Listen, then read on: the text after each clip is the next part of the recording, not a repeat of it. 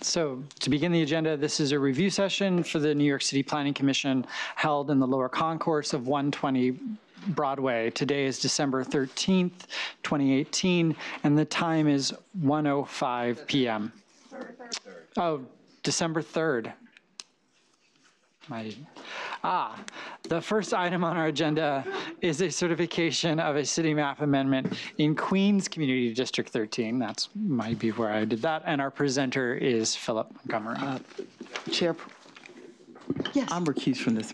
Oh, okay. Yes.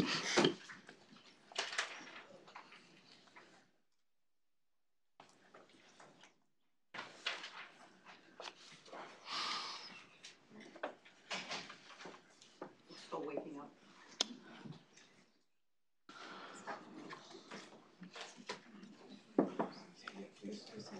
So today for certification, I have an application seeking amendment to the city map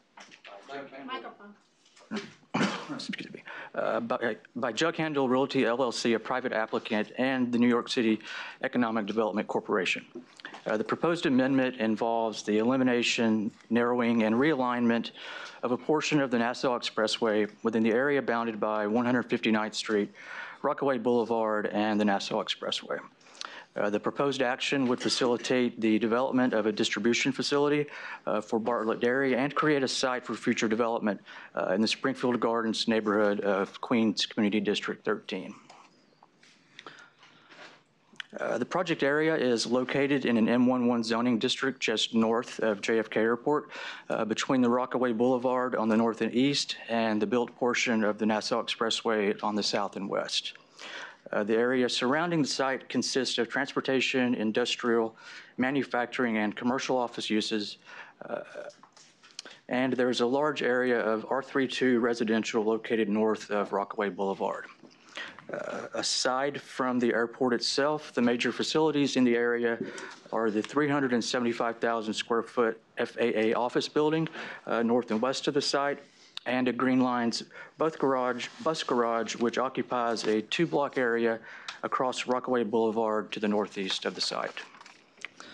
There are no subways in the area, but the Q6 bus line runs along Rockaway Boulevard with multiple stops near the project site.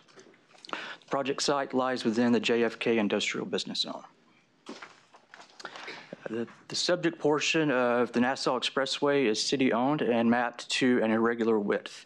It was established on the city map in the 1970s and was intended to facilitate the construction of a flyover from the Nassau Expressway directly into JFK. The flyover was never constructed, and there are no future plans to do so. The property is undeveloped with the exception of a small Con Edison substation located near the center of the site that has a narrow paved area that leads to the substation from Rockaway Boulevard. The Con Ed facility will remain in place within an easement that will be created for Con Edison use. The top left photo is looking towards the Con Edison facility from Rockaway Boulevard. The top right photo is looking west at the site from the Nassau Expressway off-ramp. And the bottom photo is looking north towards Rockaway Boulevard from the southwest corner of the project site. The proposed amendment will create an 8.75 acre city-owned development site. 6.15 acres are proposed to be disposed of to Jug Handle Realty to facilitate the development of a 47,750 foot distribution warehouse with office space, and also a 6,300 square foot vehicle maintenance facility for Bartlett Dairy. Entrance to the facility would be through a single curb cut on Rockaway Boulevard. 2.6 acres would remain in city ownership, and there are no current plans for development, but the site would likely be used for parking. This is the site plan of the site. The area outlined in red is the proposed Bartlett facility, and the area in blue is the future development. This is an illustrative rendering of the future site from the Rockaway Boulevard. Lastly, Bartlett Dairy was founded in Queens in 1968 and were located at the Elmhurst facility in Jamaica until 2016 when their leases were not renewed. They then moved operations to their Newark facility, and this proposal would bring approximately 165 jobs back to Queens. Thank you. Questions from the commission? Yes. Yes, Vice Chair Knuckles. Did you say 165 jobs? Yes, Jeff. Thank you. And 165 industrial jobs. Other questions? Yes, Commissioner Dweck. Have they anticipated their future growth plans? I'm not aware of that. I can look into it and get back to you. Thank you. Other questions? Then this application is certified. Thank you. The second item on the agenda, page 9, is a certification of a disposition of city-owned property, zoning map, and zoning text amendments in the Bronx Community District 1. Our presenter is Christine Camilleri.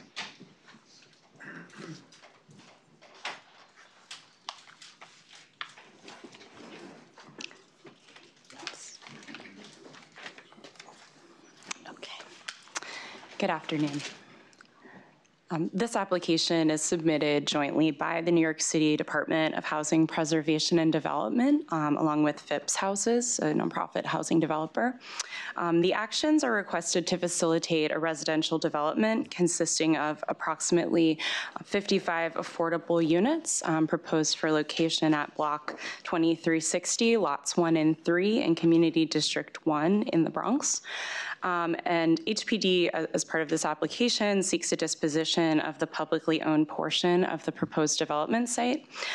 In addition, as co-applicants, HPD and Phipps Houses are requesting a zoning map amendment to rezone the site from R72 to C62. The residential equivalent for that zoning district is R8. Along with a zoning text amendment to designate a mandatory inclusionary area, and a special permit pursuant to zoning resolution section 74-681 to permit development within or over a railroad or transit right-of-way or yard. And so the project site is located in the South Bronx in the neighborhood of Melrose. And for context, here is an aerial view. The site is called out here in the red solid line. And we wanted to highlight that this site is actually located directly across Brook Avenue to the west, called out with the yellow dotted line you see here is the beginning of the Melrose Commons urban renewal area, which was adopted in 1994. The building stock in this area is quite varied, but does consist of a lot of larger campus-style housing developments, including the Melrose houses, which are located here to the west, as well as some smaller tenement-style and garden-style buildings. The area has seen a lot of HPD development in the last decade, and we wanted to highlight just two of these developments: Via Verde, which is located immediately to the south, right here, and which is a 20-story, 222-unit mixed-income development that completed construction in 2012. La Centrale is located here, also to the south, that is currently under construction, which will bring just under 1,000 units to the area as well. The site's well served by transit. The 2 and 5 trains stop at 149th Street and 3rd Avenue, just about a half a mile south of the site. That stop is also located within the hub, which is a significant retail and transit center for the South Bronx, as well as the 2 and 5 also stop at Jackson Avenue. And the Metro North station at Melrose is located a half a mile to the northwest of the site. Here's a closer look at the proposed site, again called out within the red line, which measures approximately 7,400 square feet. And here is an area map to give you a sense of the land uses and zoning that is predominant in the area. The built character is quite mixed, but the immediate vicinity is primarily residential, particularly to the north and south along Brook Avenue, as well as to the east along St. Anne's Avenue. But there is significant commercial activity along 3rd Avenue. to the west. The site you can see on this map is located in an R72 zoning district currently. There is also a C62 district just to the east and south of the site. Here are some photos of the site and surrounding area, starting clockwise from the upper left-hand side. We have a view of the site facing southeast from the corner of Brook Avenue and East 157th Street. In this photo and the photos that follow, you can see the Via Verde site directly straight ahead to the south. On the upper right-hand side, a view of Brook Avenue facing south, and with the site, visible on the left, and on the bottom left-hand side, a view of the site facing southeast from East 157th Street. And you can see from these photos, as well as the aerial we were looking at, that the site is currently unimproved. And just here are two illustrative renderings of you first looking south and looking north. The proposed development would consist of approximately 55 affordable units within a 9-story building that would rise to approximately 87 feet. And so to facilitate this development, several actions are requested. First, HPD is seeking approval for the disposition of lot number 3, which is city-owned. As shown in this diagram, this lot is located directly adjacent to a lot that is lot 1, which is privately owned by the developer. The applicants are also seeking, jointly, Phipps Houses and HPD are seeking a zoning map amendment to rezone the project site from R72 to C62. And this district would function as an extension of the C62 district that's located immediately to the south across East 156th Street.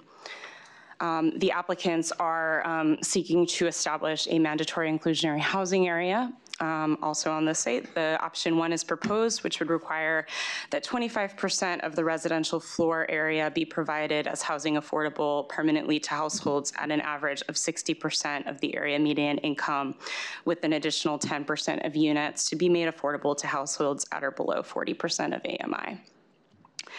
Also requested is a zoning special permit to section 74-681 of the zoning resolution. This action is requested because a portion of the development site includes a section of the former Port Morris branch of the New York and Harlem Railroad line. And this permit is sought to allow development over this right-of-way. On this slide, this is a site plan that would be tied to the approval of this special permit, and the right-of-way is highlighted within the blue dotted lines here and here. And this special permit has a series of findings. In your briefing packages, you've received a copy of the applicant's detailed responses to each of those findings. But to summarize, the applicants do have to demonstrate a few specific things. First, that the streets providing access to the development are adequately able to handle any projected new traffic. Second, that the distribution of floor area and number of dwelling units do not adversely impact the surrounding area. And also that any new uses, developments, or enlargements proposed on the zoning lot do not adversely impact each other. And lastly, that the site plan and design of the development does not preclude the future use of or improvements to the right-of-way if the right-of-way is deemed appropriate for those uses. And a few notes on that last point. In 2005, the State Department of Transportation did release its rights to use the abandoned right-of-way for future transportation uses, and there are no current plans for use of this right-of-way for transportation uses. And the Commission also has reviewed several projects in the last few years that have applied for this special permit to develop over this right-of-way, including Melrose Common Site B most recently, and Via Verde, the development that's located close by, also submitted an application for this special permit. So it is no longer a continuous railroad right-of-way. And just to kind of walk through this site plan in a little more detail, the proposed new building would consist of approximately 46,000 square feet. Of that, 1,100 square feet would be provided as dedicated community facility space on the ground floor. That would be utilized as a meeting space, gym, and laundry room. A building entrance would be provided on Brook Avenue right here to residents of the building, and an additional entrance would be located on the corner of Brook Avenue and East 156th Street to provide access to the community, some of that community facility space.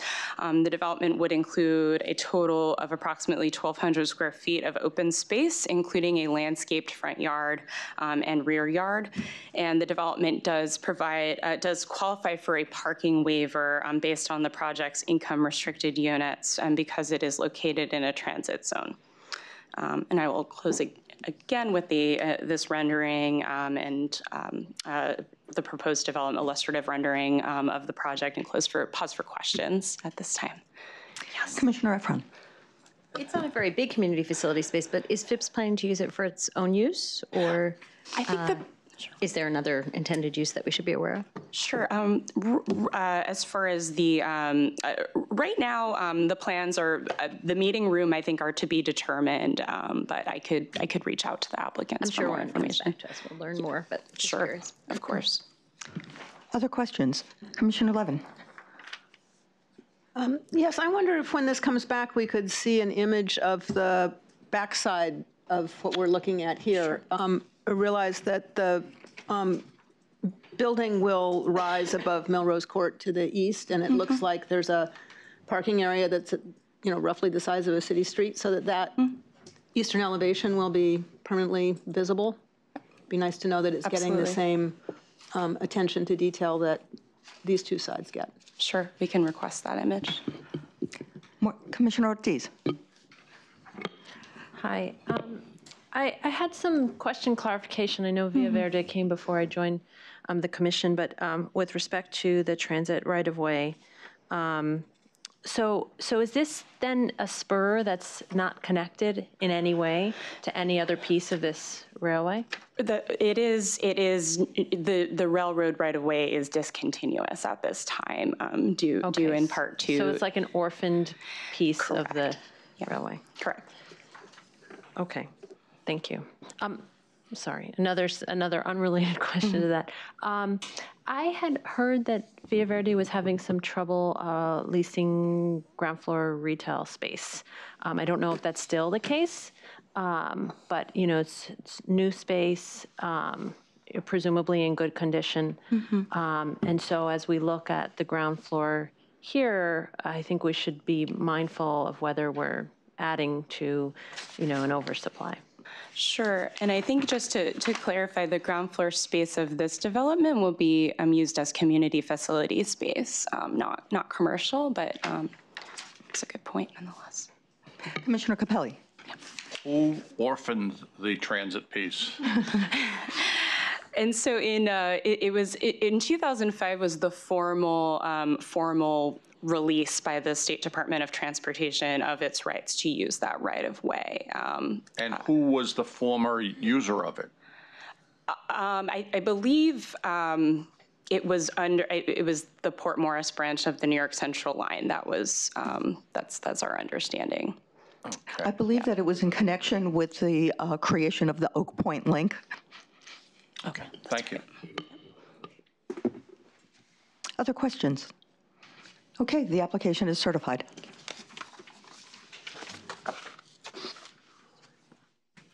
The third item on the agenda, page 39, is a certification of a UDAP designation and disposition of city-owned property in Brooklyn Community District 16.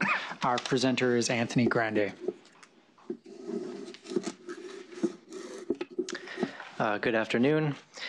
This is an application by the New York City Department of Housing Preservation and Development for a UDAP and disposition to facilitate the development of two new 100% affordable 4-story residential buildings with a total of 32 units in the Ocean Hill neighborhood of Brooklyn Community District 16. The project areas are located in the northwest portion of Community District 16. The project area consists of 2 separate development sites in the same general area of the Ocean Hill neighborhood. Both sites are city-owned vacant lots proposed for new residential development by HPD. The Howard Avenue development site is an approximately 8,200 square foot corner lot with frontage on Howard Avenue and Bergen Street. It is a vacant-owned city lot within the R6 district. Directly across Howard Avenue is a large institutional use run by the New York State Office of Mental Health. Surrounding residential built form is varied with buildings ranging in height from 2 to 7 stories. The MTA train, Ralph Avenue Station, is accessible from this location by walking 5 blocks to the north, just along Howard Avenue. And this is a photo of the Howard Avenue development site. And the proposed Howard Avenue developments would be a 4-story residential building with a total of approximately 21,000 square feet and 23 units, which would all be affordable income-restricted units.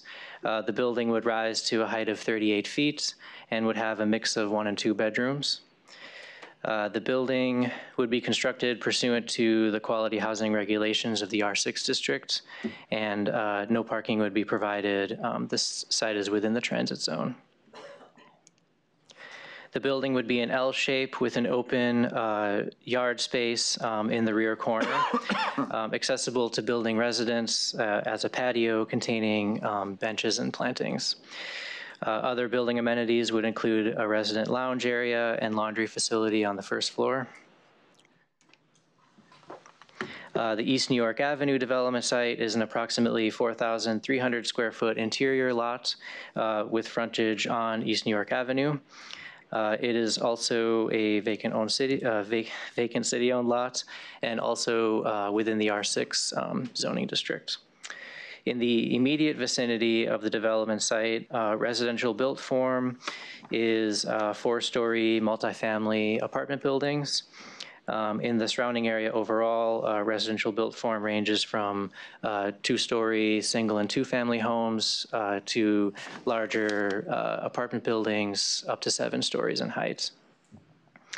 Also note directly across the street is the Zion Triangle mapped city park run by the Parks Department, and also just visible to the right is the Lowe's Pitkin Theater, a historic building used today as a charter school and ground floor retail space.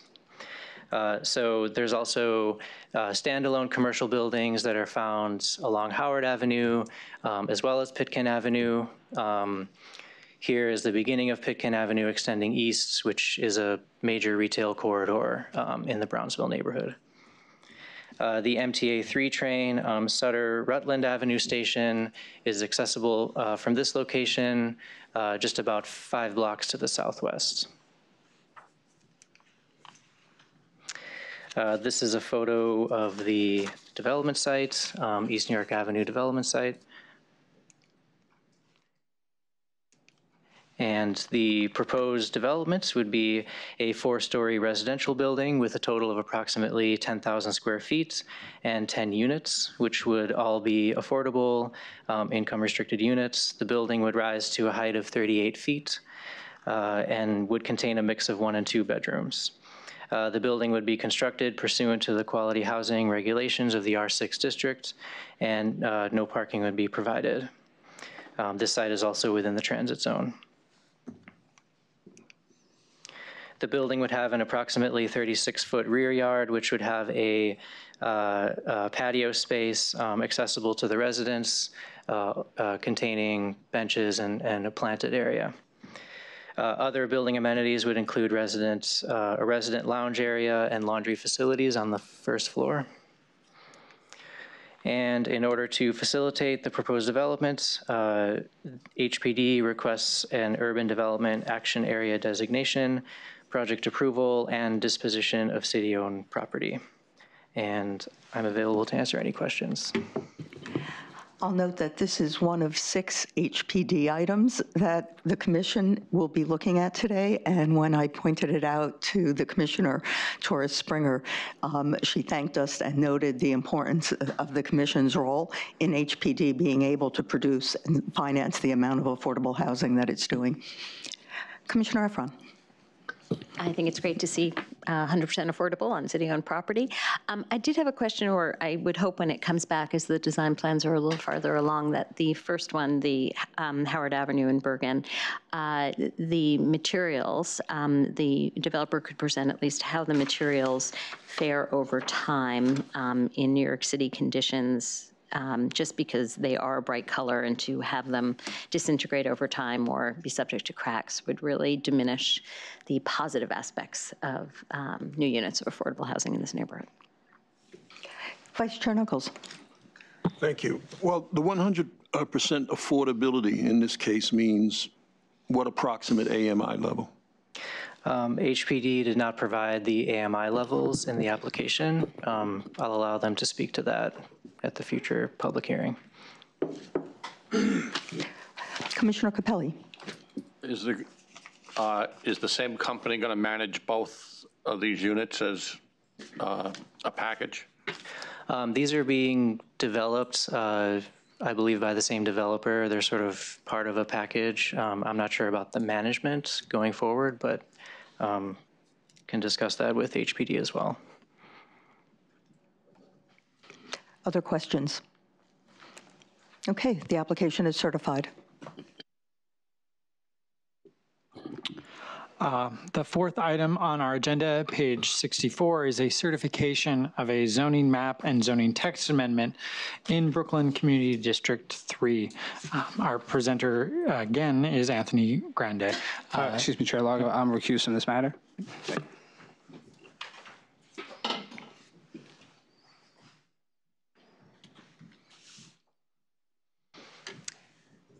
Okay, this is a private application by Merrick Capital Corp.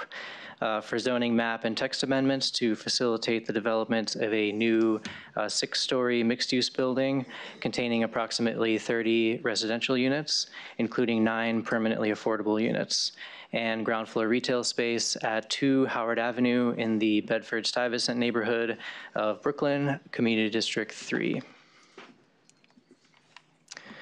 The project area is located in the northeast portion of Community District 3, near the border with Districts 4 and 16. The project area is a 200 by 100 foot area at the end of a block with frontage on Monroe Street, Howard Avenue, as well as Madison Street. The northeast corner of the project area is directly adjacent to the 3-way intersection with Broadway, an 80-foot wide street, and a major transit and retail corridor in the neighborhood with the elevated J train running above. The surrounding area is primarily residential, also containing institutional uses and local retail.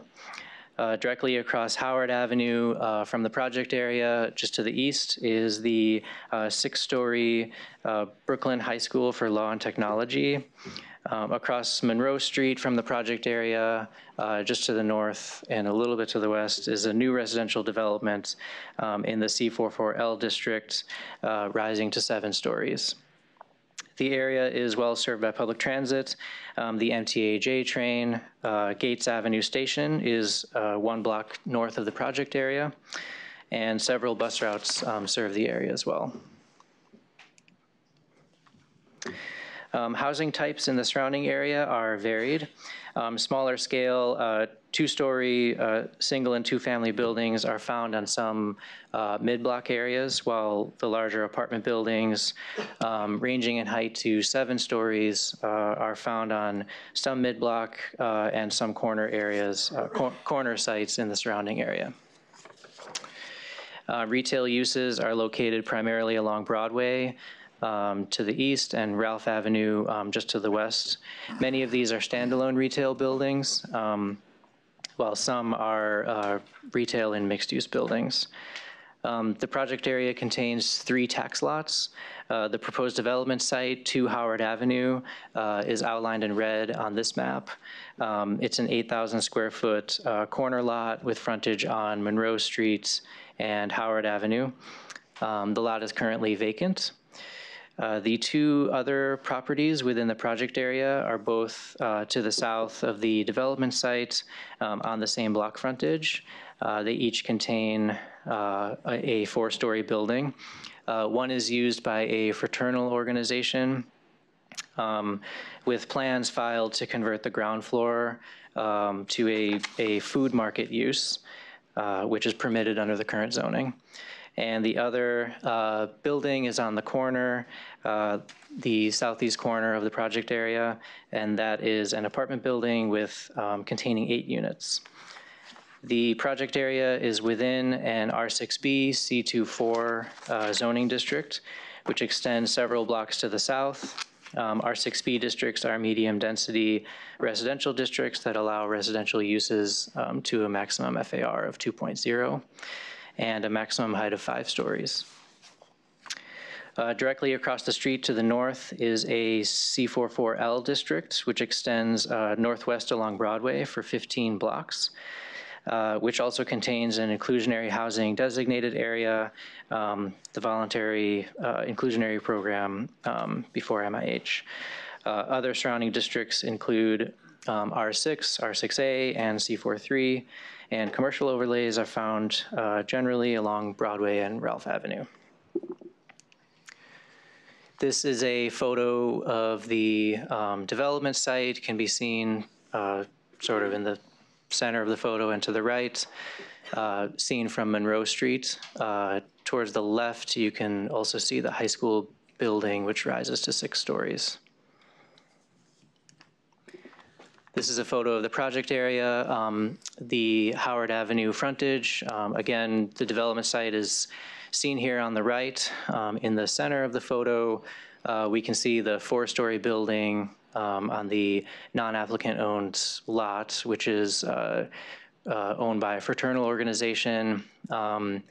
And there's also a coming soon food marketplace sign. On the first floor, there are plans filed at DOB for the marketplace there. And that is permitted under the current zoning.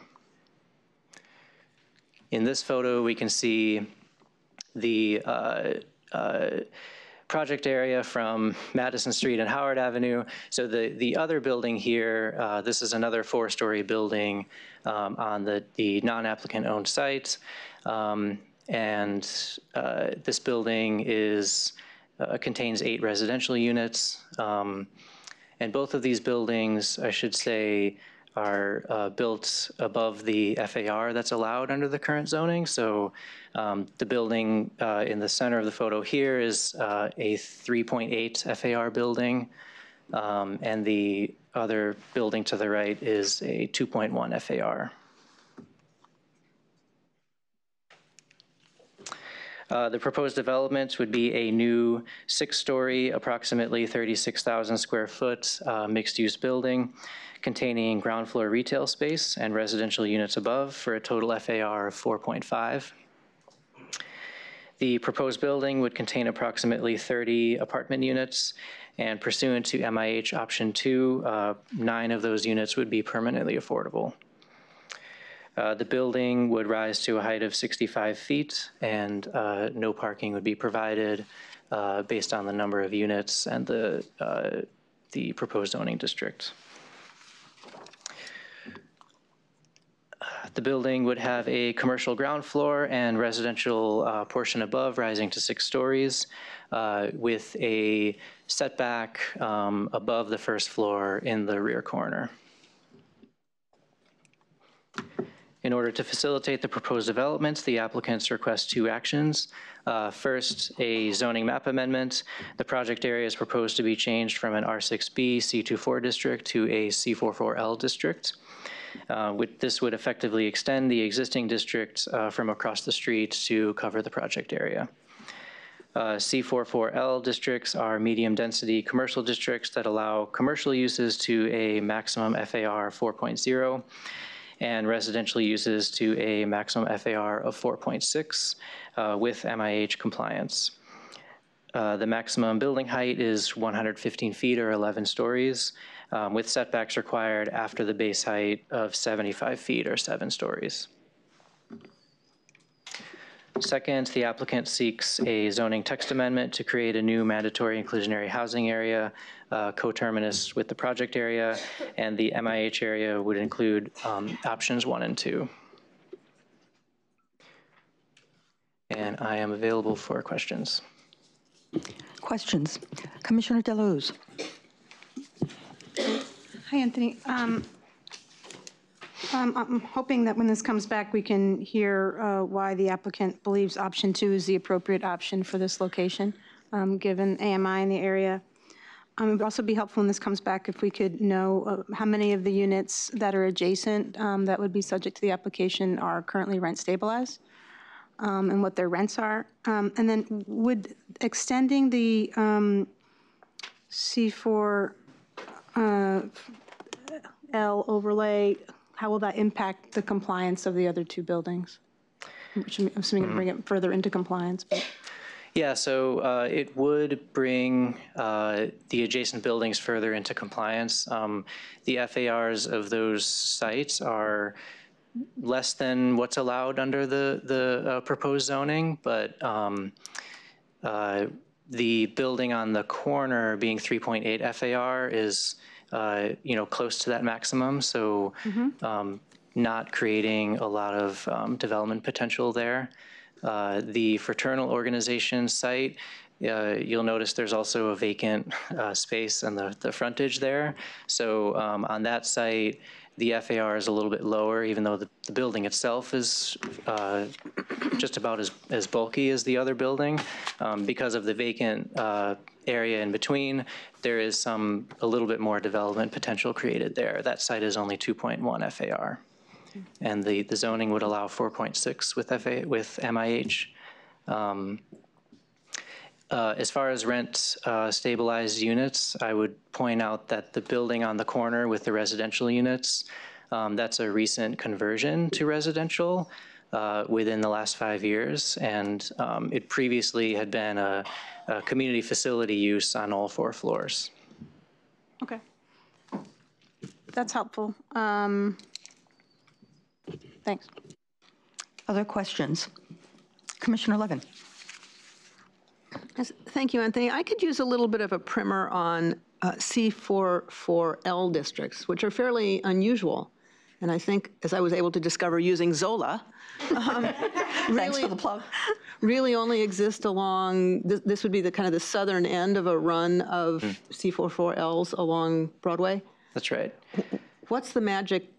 What are the special features of a C44L? What does the L part of it mean? So the L is kind of a reference to an elevated train. So these are sort of mapped along the elevated rail. And so I guess looking at the zoning map,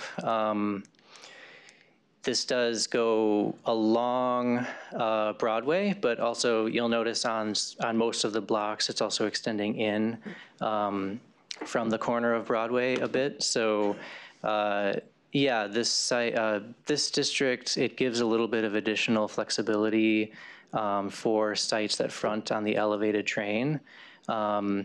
But I don't think there's as much flexibility on a site that's not fronting on the elevated train. So in that sense, it's more of a traditional C4 district with an R7A equivalent. Okay. But gives the developer then greater flexibility to respond to the elevated train condition along the... Yeah, and I think that is restricted to sites that really are fronting on the elevated, which I don't think this one... Which this one wouldn't qualify for. Would qualify for. I see.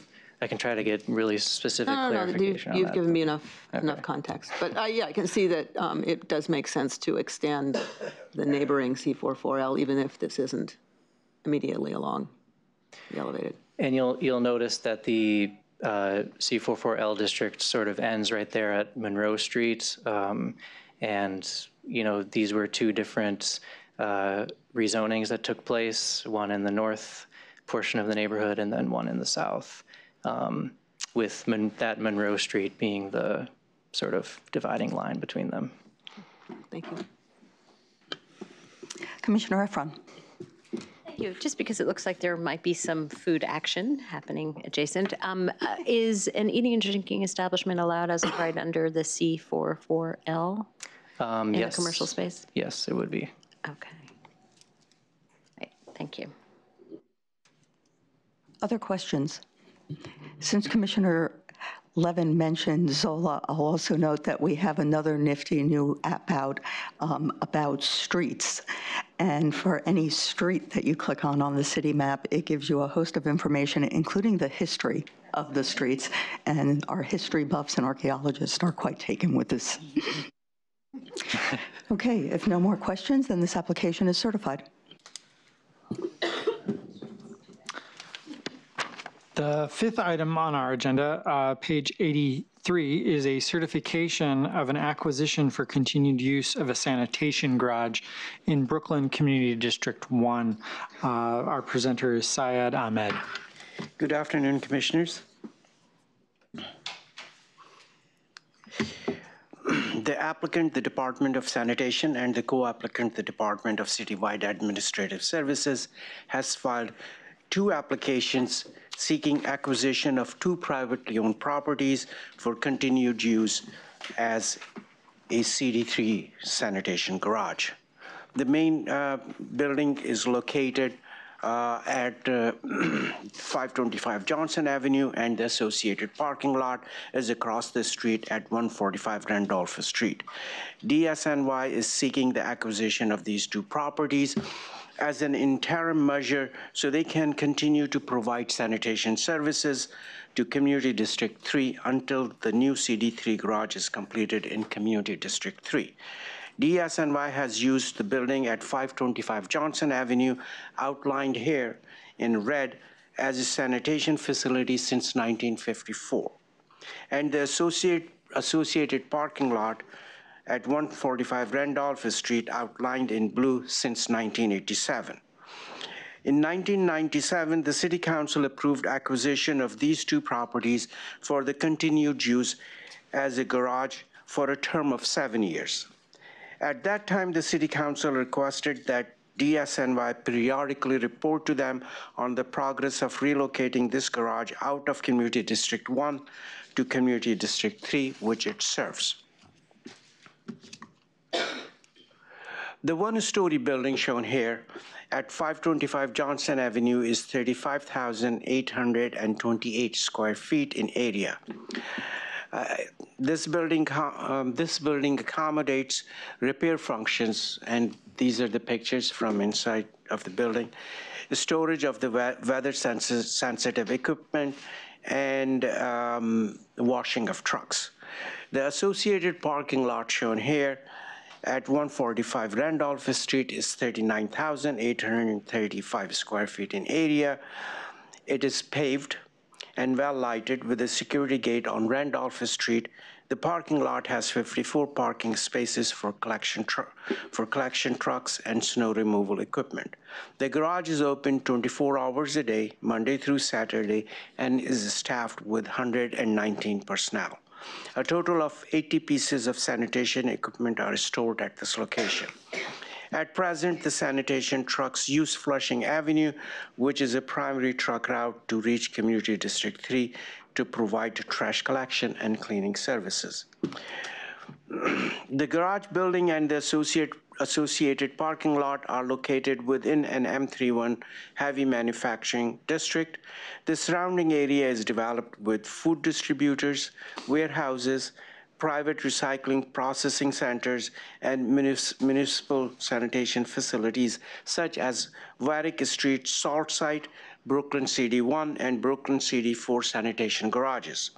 The project sites are in North Brooklyn IBZ. The city has developed a plan for this area, the goals of which are to retain sites for truck-intensive industrial uses while allowing job-generating businesses to grow in the area. The area is served by L train via Jefferson Street subway station, and B57 bus also serves this area. The proposed acquisition of 2 sites would enable DSNY to continue to provide sanitation and cleaning services to Community District 3 until the new CD3 sanitation garage is completed in Community District 3. This area map shows that DSNY has acquired a site in Community District 3 for the new CD3 garage, and that site is shown here encircled in red at the bottom left-hand corner of the map. The construction contracts have been awarded, and the expected completion date of the new garage is 2022. The construction of the new CD3 garage in Community District 3 will fulfill the commitment made by DSNY to the City Council and to the Community Board 1 that the CD3 garage would be moved out of its current location in Community District 1 to its new location, Community District 3, in Community District 3, which it would serve. Thank you. Any questions? Vice Chair Knuckles. Syed, there is no lease term requested here. It says that the new construction is slated to begin in 2019. So are we talking about a 5-year lease or? You mean for the new garage? No, for the renewals. For the renewal, they have not given us any lease terms, but I think they want to keep their options open. The application doesn't talk about the terms. If you could find out, though, before it returns. Sure. Thanks. Yes, Commissioner Cerullo. So given the history of this, and obviously I'm sure the council is very pleased that this is moving ahead and the commitments have been made. What has been the existing relationship lease-wise? Has it been a month-to-month all this time? Has it? Yes. Yes, and so I guess the follow-up question is, since 1997, what is the rush the comptroller to actually engage in this action, given how soon, compared to the history of this may be complete, as opposed to just continuing on in the relationship that exists now? Is there a reason for this today? DSNY told us that the comptroller's office wants this to go through this process, and they have to certify it. That's understandable. Okay. Extend the lease. Okay, thank you. Other questions? Yes, Commissioner Levin. Well, on that point, their current lease status is a little confusing because it sounds like a month-to-month arrangement from the briefing sheet, but then we have the 2 letters from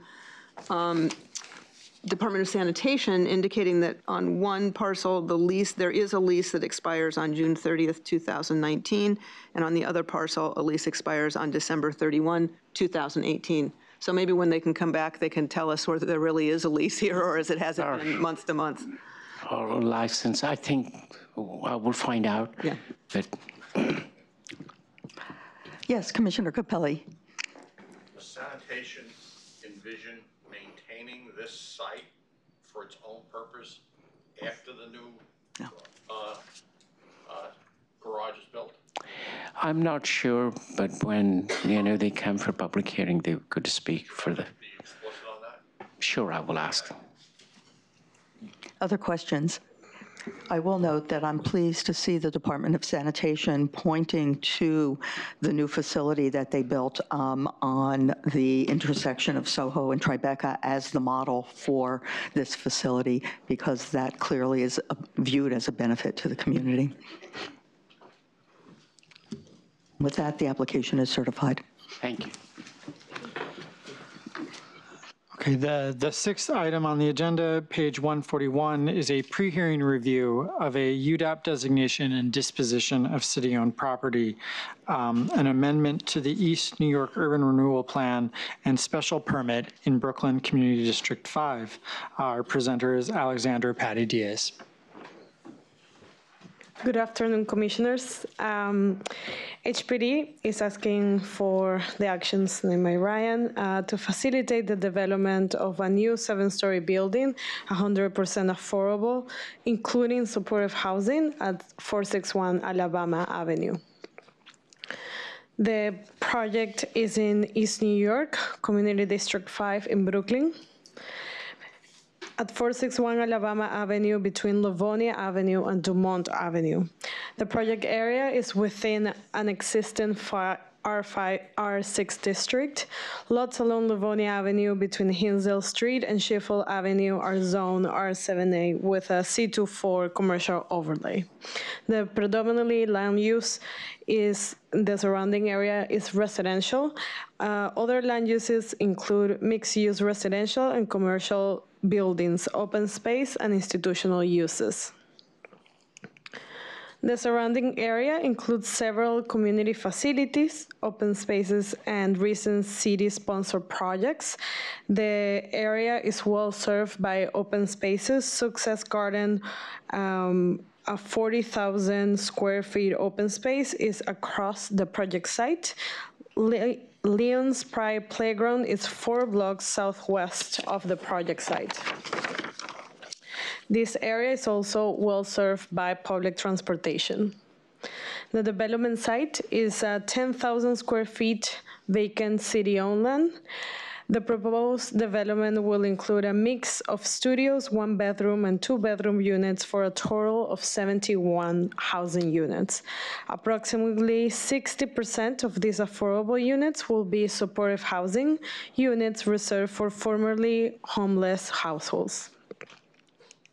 This section shows that the building will have a base height of 52 feet with a 20 feet setback for a total height of 74 feet, equivalent to the buildings of the area. The proposed development will participate in the Enterprise Green Communities program. The proposed amenities of the building would include community rooms, multipurpose room, and offices for the social services that will provide on site for the tenants. The rear yard and green roof will be used for passive recreational use. Both will be fully accessible, featuring planting and solar panels. HPD proposed an amendment of the East New York Urban Renewal Plan to change the use designation of Site 21 from open space to residential use. HPD proposes a designation of an Urban Development Action Area and approval of an Urban Development Action Area project and disposition of city-owned property.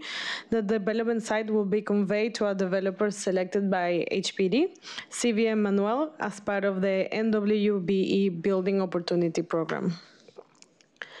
HPD is requesting, pursuant to zoning resolution 74903, that the City Planning Commission permits the allowed community facility FAR as defined in 2411 to apply to a development, extension, or enlargement or change of the use containing, among others, nonprofit institution with sleeping accommodations. The approval of the zoning permit, the zoning special permit, will increase the allowable FAR up to 4.8. The proposed development will reach a total FAR of 4.02. The statement of findings provided by the applicant can be found in your briefing package. During public review, Community Board 5 held a full board meeting on September 26th of the present year and approved the application with no recommendations. Brooklyn Borough President held a hearing on October 11th of the present year and approved the application with recommendations, including deeper affordability, utilizing a local nonprofit as the administrative agent, potential tenants to be located source, including people in shelters or transitional housing, to target outreach to seniors, and for CVM Manuel to continue exploration of additional resiliency and sustainability measures with other city agencies.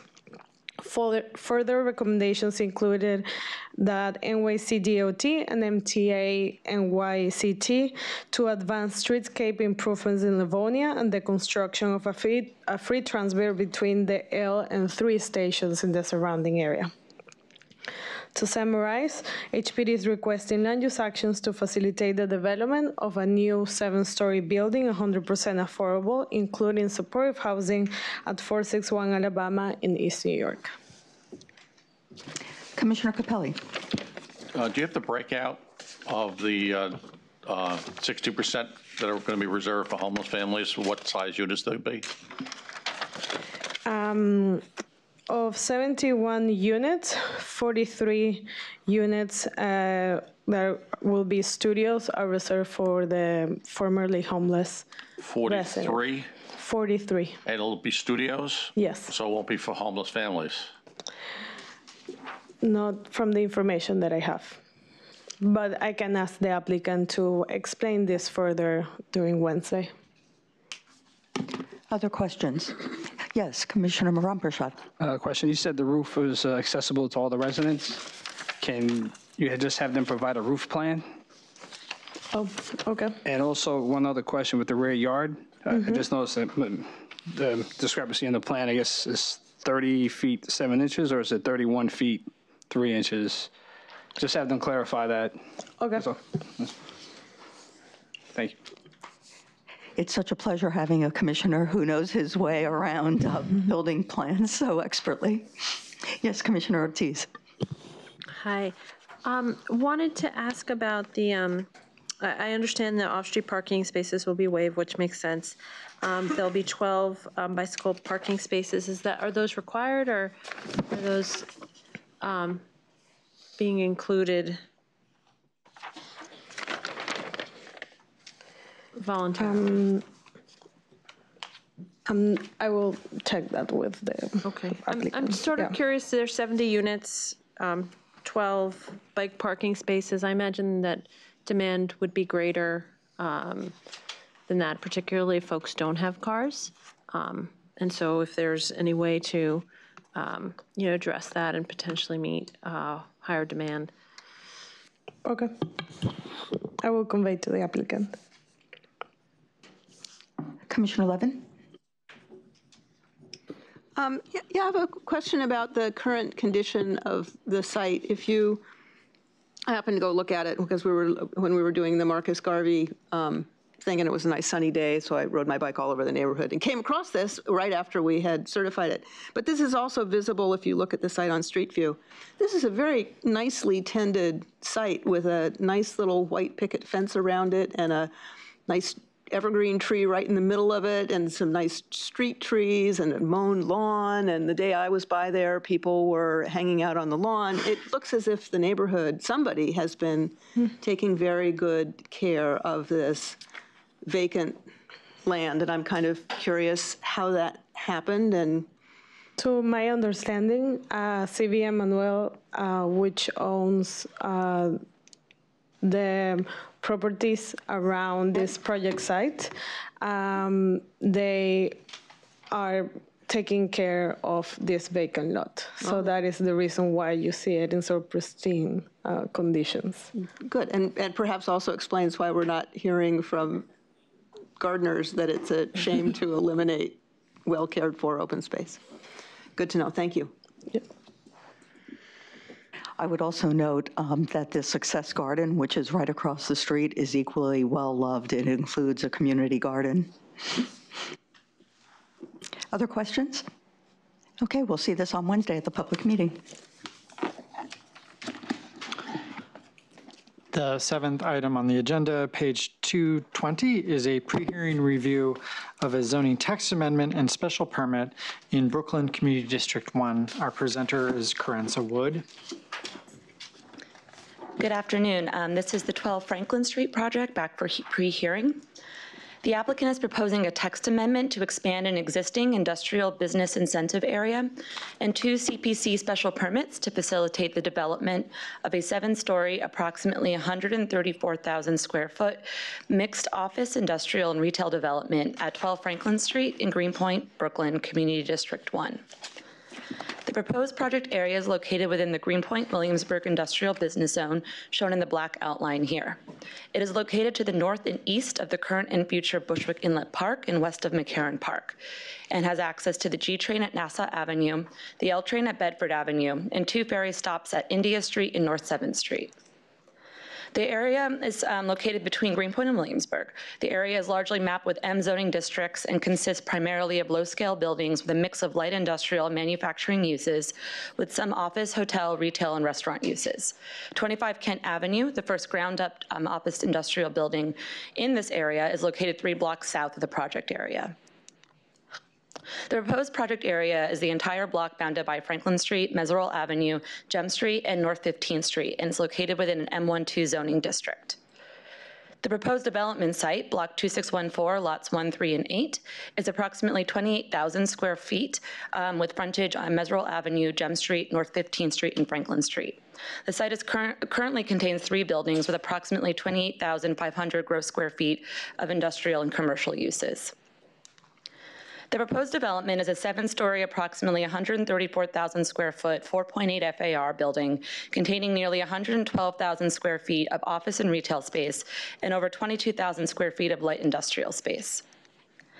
The building would contain retail and/or an eating and drinking establishment on the ground floor, which would also contain 2 loading berths and the entrance to the cellar parking garage with 36 parking spaces. The second floor would contain light industrial space, and commercial uses would occupy the upper floors. To facilitate this development, the private applicant is proposing a zoning text amendment to designate the project area as an industrial business incentive area and 2 CPC special permits. The zoning text amendment would establish a new industrial business incentive area in a zoning text map. A project within this area can seek 2 CPC special permits, one to modify the underlying FAR and building envelope, and another to modify parking and loading requirements. The applicant is seeking a special permit to modify the underlying FAR and building envelope. In order to increase the underlying 2.0 FAR, a project must provide up to 0.8 FAR of required industrial uses to unlock an additional 2 FAR for incentive uses. These uses are permitted in M12 districts with the exceptions of hotels, retail, food, beverage, and entertainment. The applicant is proposing a 4.0 FAR building and will provide 0.8 FAR of required industrial uses as well as 2 FAR of incentive uses. As a condition of the floor area special permit, a contextual envelope encouraging a loft-like building is required. The maximum base height would be 75 feet, and the building could rise to a maximum height of 110 feet after a 10 to 15-foot setback. The proposed development adheres to this envelope. Per the special permit, the first floor would be used primarily for permitted uses, such as retail and/or eating and drinking establishments. It would also contain a lobby, 85 spaces for bike parking, 2 loading berths with access to a freight elevator, and the entrance to the below-grade parking. The second floor would contain 0.8 FAR of required industrial uses, which would have access to a freight elevator, a requirement of the special permit. The 3rd through 5th floors would feature office space with flexible floor plates to accommodate needs of future office users, as well as access to terraces. And finally, the 6th and 7th floors would be used for permitted commercial uses, either additional office space or an eating and drinking establishment with access to a landscape rooftop terrace. The applicant is also seeking a special permit to allow a modification of parking and loading requirements. Current M12 parking regulations could produce up to nearly 390 parking spaces, depending on use, and up to 3 loading berths. The applicant is proposing to reduce the off-street parking to 36 parking spaces, loading berths to 2, and to reduce the loading berth size from 50 feet to 40 feet, reflective of the type of truck anticipated at this site. Community Board 1 held a public hearing on September 17th and voted on October 9th to approve this project with conditions. Conditions include ensuring that accessory retail space for industrial uses is not counted as required industrial use space, that the industrial space created as part of this project would be rented at 20% below market rate, and that the applicant increase the number of parking spaces from 36 to 60. The Land Use Committee also voted that DCP allow the special permits to apply to M11 areas, as well as release the North Brooklyn Industry and Innovation Plan. The Brooklyn Borough President held a public hearing on October 11th and issued a recommendation to approve the project with conditions. Recommendations include limiting the list of qualifying required industrial uses, reducing the amount of accessory retail space for required industrial uses, requiring additional signage on the second floor, and that the applicant commit to exploring additional resiliency and sustainability measures and retain LBE and MWBE contractors for the project. It was further resolved that DCP should also update the IBAA text to further limit the required industrial uses and accessory retail space, expand the industrial business incentive area applicability to M11 areas and smaller lots, change commercial parking regulations within the IBAA area, among other recommendations. Thank you. Questions? Commissioner Efron. Thank you. Thanks for the presentation. I think at certification, some of us were asking what the status of 25 Kent is and whether or not there's been anything favorable to show that this, which is supposed to be a pilot, 25 Kent was supposed to be a pilot, has been successful. That's one question. And my other question is just some clarification on the community board's request that related retail would not be counted as industrial. Is that contemplated in this? I mean, I just don't remember that coming up, and I would like some clarification on that. Sure. So in terms of 25 Kent, there are no updates at this time. And then in regards to the retail, accessory retail is allowed as an accessory to the industrial use. And the idea there, and that's this underlying per zoning, but the idea there is that if the industrial space was located at the ground floor and wanted to provide a small bit of retail space associated with that use, that would be allowed. The applicant has stated that there is any retail space that would be as part of the project would not be counted as required industrial use. Okay. And as for 25 Kent, have they pulled building permits, anything? What's? Yes, so it's nearly finished. Yeah. I meant for the buildings department with the C of O and the industrial uses. Not yet. Commissioner Delos. But 25 Kent is almost finished, just for the record. So they're probably in the process of leasing or trying to lease. So once, it would be great to get that follow-up once that is further along. I guess my question, though, is can you maybe give some background into the request for increasing the parking spaces to 60? That would be helpful. And then I just want to make sure I understand the borough president's recommendation around visual representation requirements. I'm not really sure what that is. Sure. So in terms of the latter point, the requirement right now is that there is a sign stating that there's one of these required industrial uses in the building, and that's within 5 feet of the entrance. So the borough president would like that requirement to extend to the second floor to have that signage by elevators.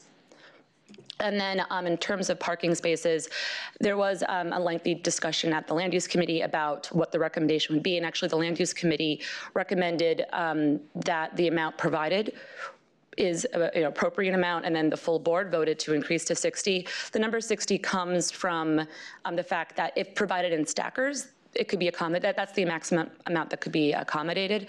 But the applicant has stated that through providing additional bike parking spaces and all the different types of transit in the area that the 36, what's proposed is appropriate. And they can speak more to the back and forth of the discussion with the community board. Other questions? Commissioner Ortiz. Well, after the last application, I appreciate the bike parking here. One question on the borough president's comments.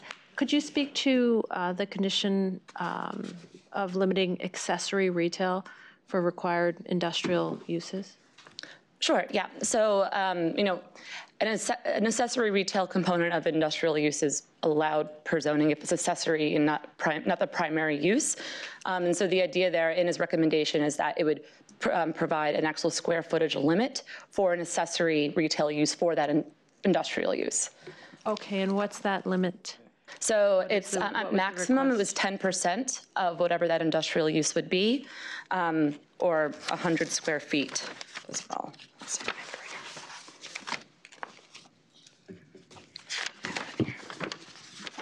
Because we are seeing that much more frequently now. And so I think we do want to recognize that many of these uses have this opportunity for this veneer of retail. Right. And so we want to, I think, allow for that. So.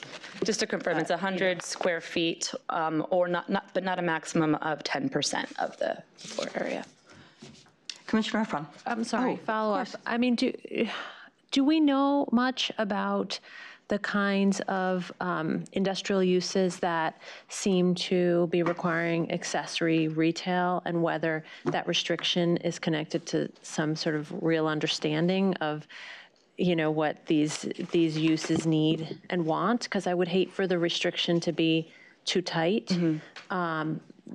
Because it's disconnected from a just market understanding. I'd just like to know that comes from something that we can look at and see and understand.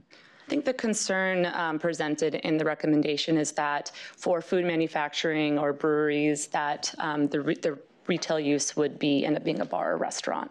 And so if there's a correspondence between providing something that you can sell the product, but it's not in conflict with the actual industrial use. I guess my question is, why 10% and why not 20? You know, you're still getting your industrial activity, and you know, it might make the use, the accessory retail use more successful. You know, so there's no reason to limit it if we continue to see the industrial use as well. So I just want to understand why that limit was determined and where it came from. We can talk with the borough president's land use office. Yeah, and that it comes from an industry recognized best practice. Okay. Commissioner Efron. This wasn't my question, but nothing would preclude them from having a retailer that is somehow connected with an industrial user. It's just a question of whether that counts towards the square footage of the manufacturing space. So, I'm just... That's correct. Okay. Yeah. My question was really kind of a more global one about industrial areas and this innovative pilot program. And it was original Industrial Development Agency multi-tenant manufacturing projects in the 80s and 90s had a standard of industrial jobs per square foot. And I think that's a really healthy concept to think about. And it's really not specific to this recommendation or this proposal, but really something that I just hope we'll all internalize and think about whether that's in fact what the goal is and not the use per se, because I think it would be a huge disappointment if these industrial spaces had a centerpiece of maybe 2 employees with a quasi-industrial use, as opposed to a healthy environment where there were lots of jobs available in a historically manufacturing district. Commissioner Delahoo's. I was just going to ask for the hearing on Wednesday, it'd be helpful to know more about the existing tenants and what their future is going to be, whether or not there's plans for them to be a part of the new development. We'll make sure they can speak to that. Other questions? Commissioner Levin. I guess on the community board's recommendation that industrial space be rented at least 20% below market rate. I know that that was a topic that we discussed at some length during the 25 Kent applications. Can you remind us, did we do any, are there any restrictions on rents in 25 Kent? There are not, no. Okay, so this is maybe a reprise of that's right, an issue that was important to the community board at that time. Okay, thank you. Other questions? Okay, so we'll see this at the public hearing on Wednesday.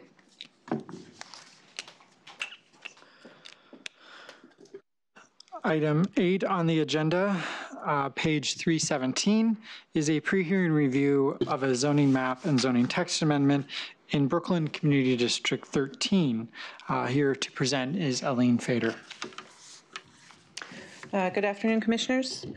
This is a private application by West 16-22 Street Properties, LLC, requesting 2 zoning map changes and 3 zoning text changes to facilitate the development of a new 5- and 12-story mixed-use building with 78 units. The site is in the Coney Island section of Community District 13 in Brooklyn. The project would also include 20 units of permanently affordable housing. Excuse me. The project area is located half a mile from Stillwell Avenue subway station which includes access to the D, F, N, and Q trains.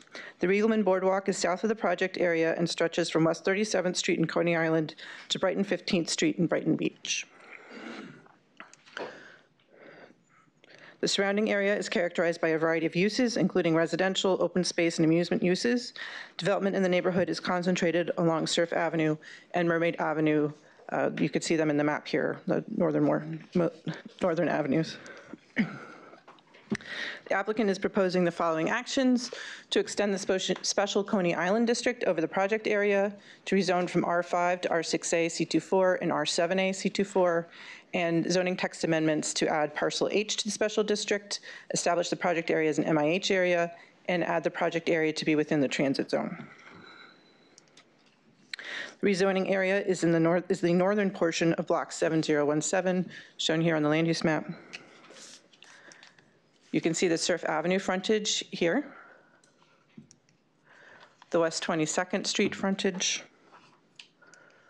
and the West 23rd Street frontage.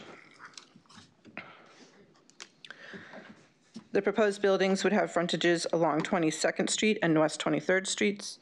The West 22nd Street frontage would be 100 feet wide and rise 12 stories with a basement. The West 23rd Street frontage would be 60 feet wide and rise to 5 stories. Combined, the development would contain approximately 15,000 square feet of commercial floor area and approximately 85,000 square feet of residential floor area to create approximately 78 residential units. The applicant would pursue MIH option 1, which would set aside 25% of the residential floor area, or approximately 20 apartments, as permanently affordable.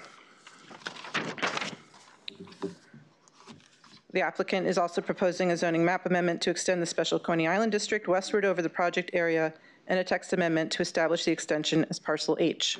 The project area would be subject to the bulk and use modifications of the special Coney Island district. They're also proposing to rezone the existing R5 district to an R6A C24 district and an R7D C24 district, shown here.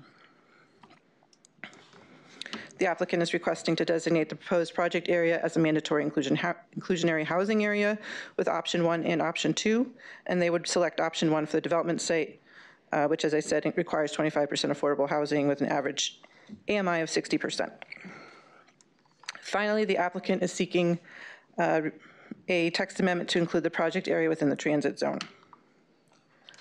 The proposed actions were certified and referred out by the department on August 20th, 2018. At a general meeting in October, the board voted to disapprove the zoning change and text amendments by a vote of 23 in favor, 3 opposed, and no abstentions. There were no conditions.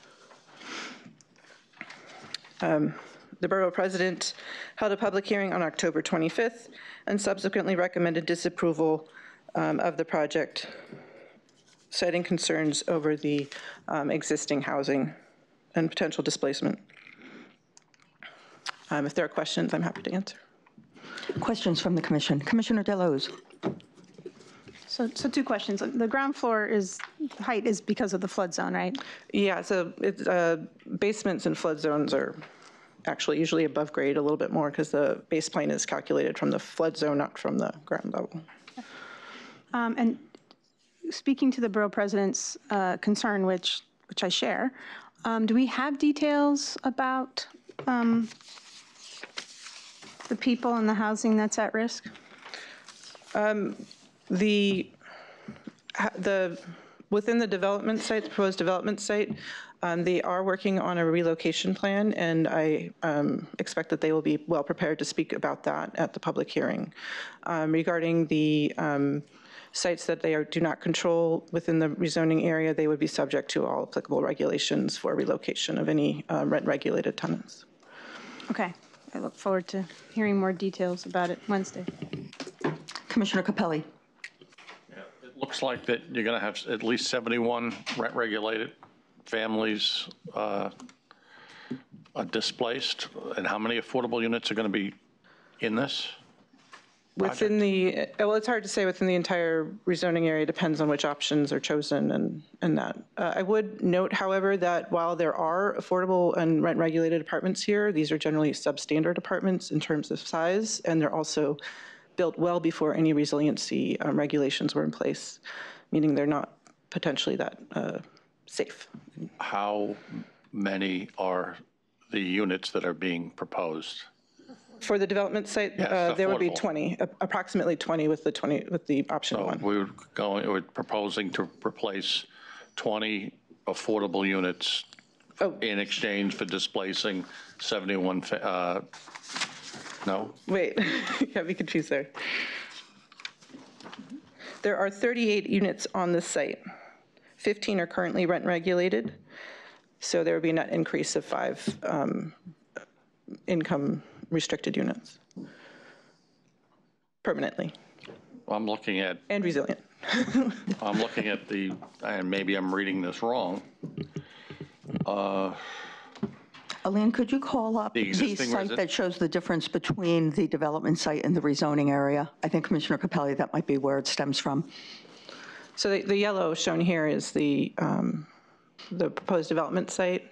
Oh, so the other are not going, the other 40 and below that are not going to be displaced? Well, the 40 units, the applicant does control that site, and that was the most recent development on the block and subject to BSA approval. So it's very unlikely that anything would occur with that one. Okay, all right, now I get it. Thank you. Commissioner Deleuze. Do we have the rent levels of the non-rent regulated units that are within the proposed development area?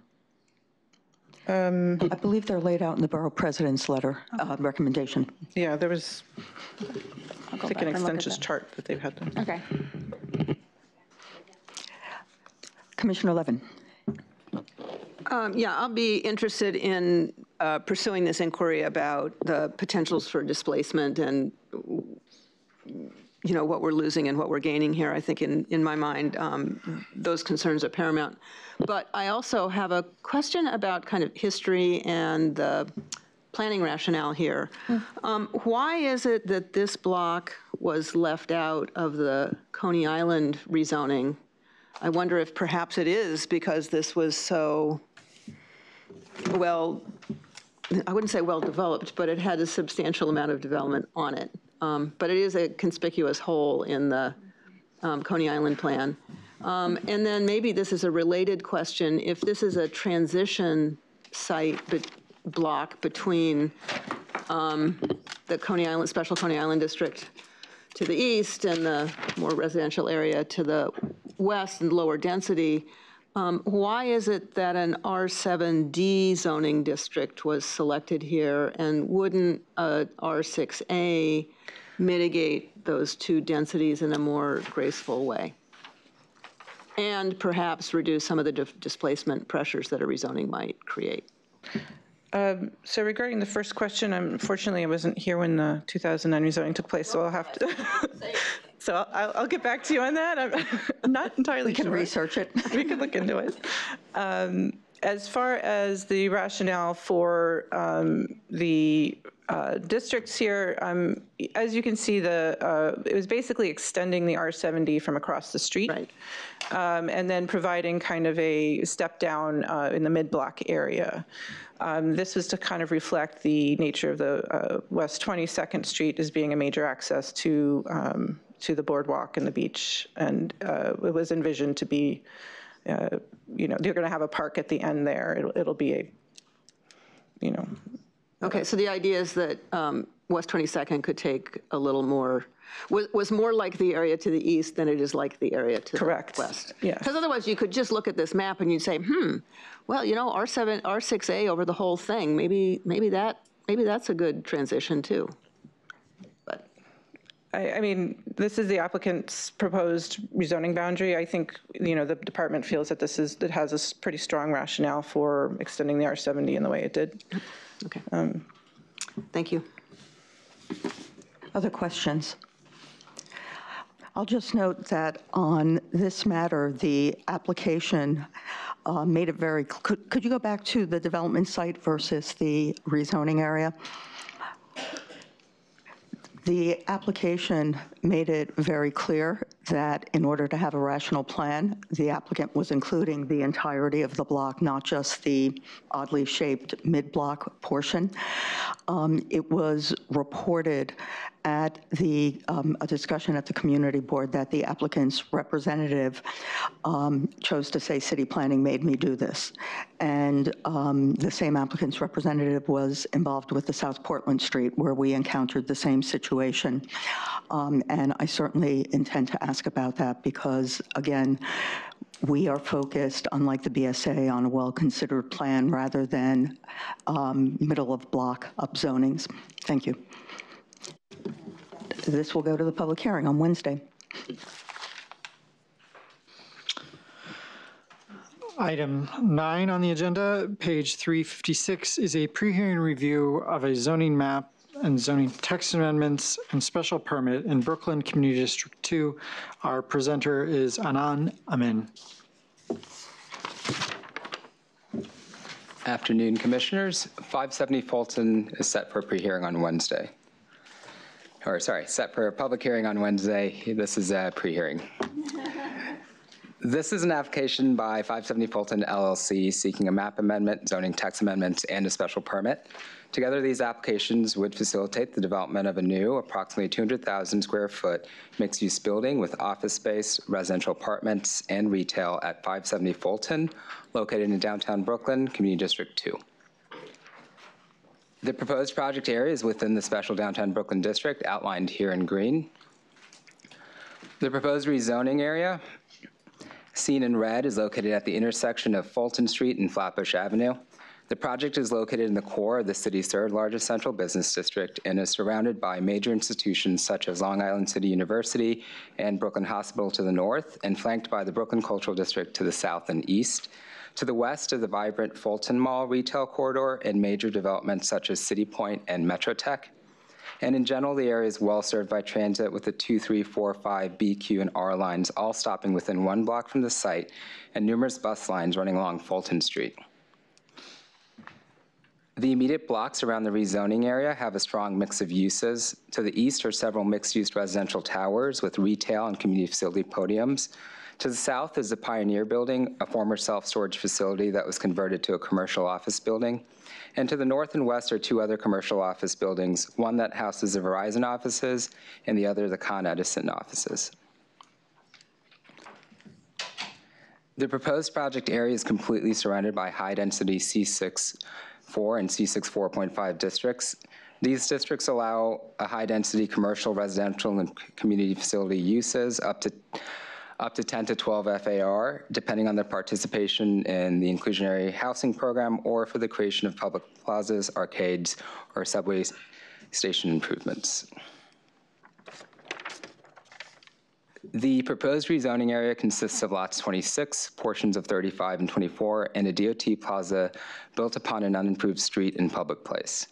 Lot 24 is currently improved with a 5-story, approximately 30,000 square foot commercial building. This lot is part of a zoning lot that includes the adjacent lot 7502. And in 2006, lot 24 transferred all remaining excess residential development rights to lot 7502. Lots 26 and 35 are a single zoning lot and in total include approximately 19,000 square feet. Lot 26, an approximately 12,000 square foot lot, includes a 19-story, approximately 142,000 square foot mixed-use residential development that since certification has started leasing up, also known as One Flatbush.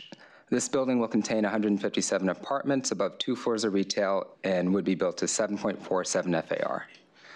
Lot 35, a 7,190 square foot lot, would be the site of the proposed development. The lot is currently improved with a vacant 3-story, 26,000 square foot commercial building with retail, formerly retail. The proposed development site on lot 35 would utilize approximately 73,000 square feet of excess development rights generated from the proposed rezoning from lot 26. The applicants are proposing a new 40-story, 202,000 square foot mixed-use building, including a 96,000 square foot commercial base and 106,000 square foot residential tower with approximately 139 apartments. The proposed development would have a nearly equal proportion of commercial and residential use, with 5 FAR in commercial use and 5.56 FAR in residential use. In order to facilitate the proposed project, the applicants are proposing a zoning map change, zoning text amendments, and a special permit. The applicants are proposing to rezone the existing C64 district to a C69 district. The C69 district is a high-density commercial, residential, and community facility district that is intended to be mapped within the city's central business districts. The proposed C69 would permit up to 18 FAR for commercial and community facility uses and 12 FAR for residential use.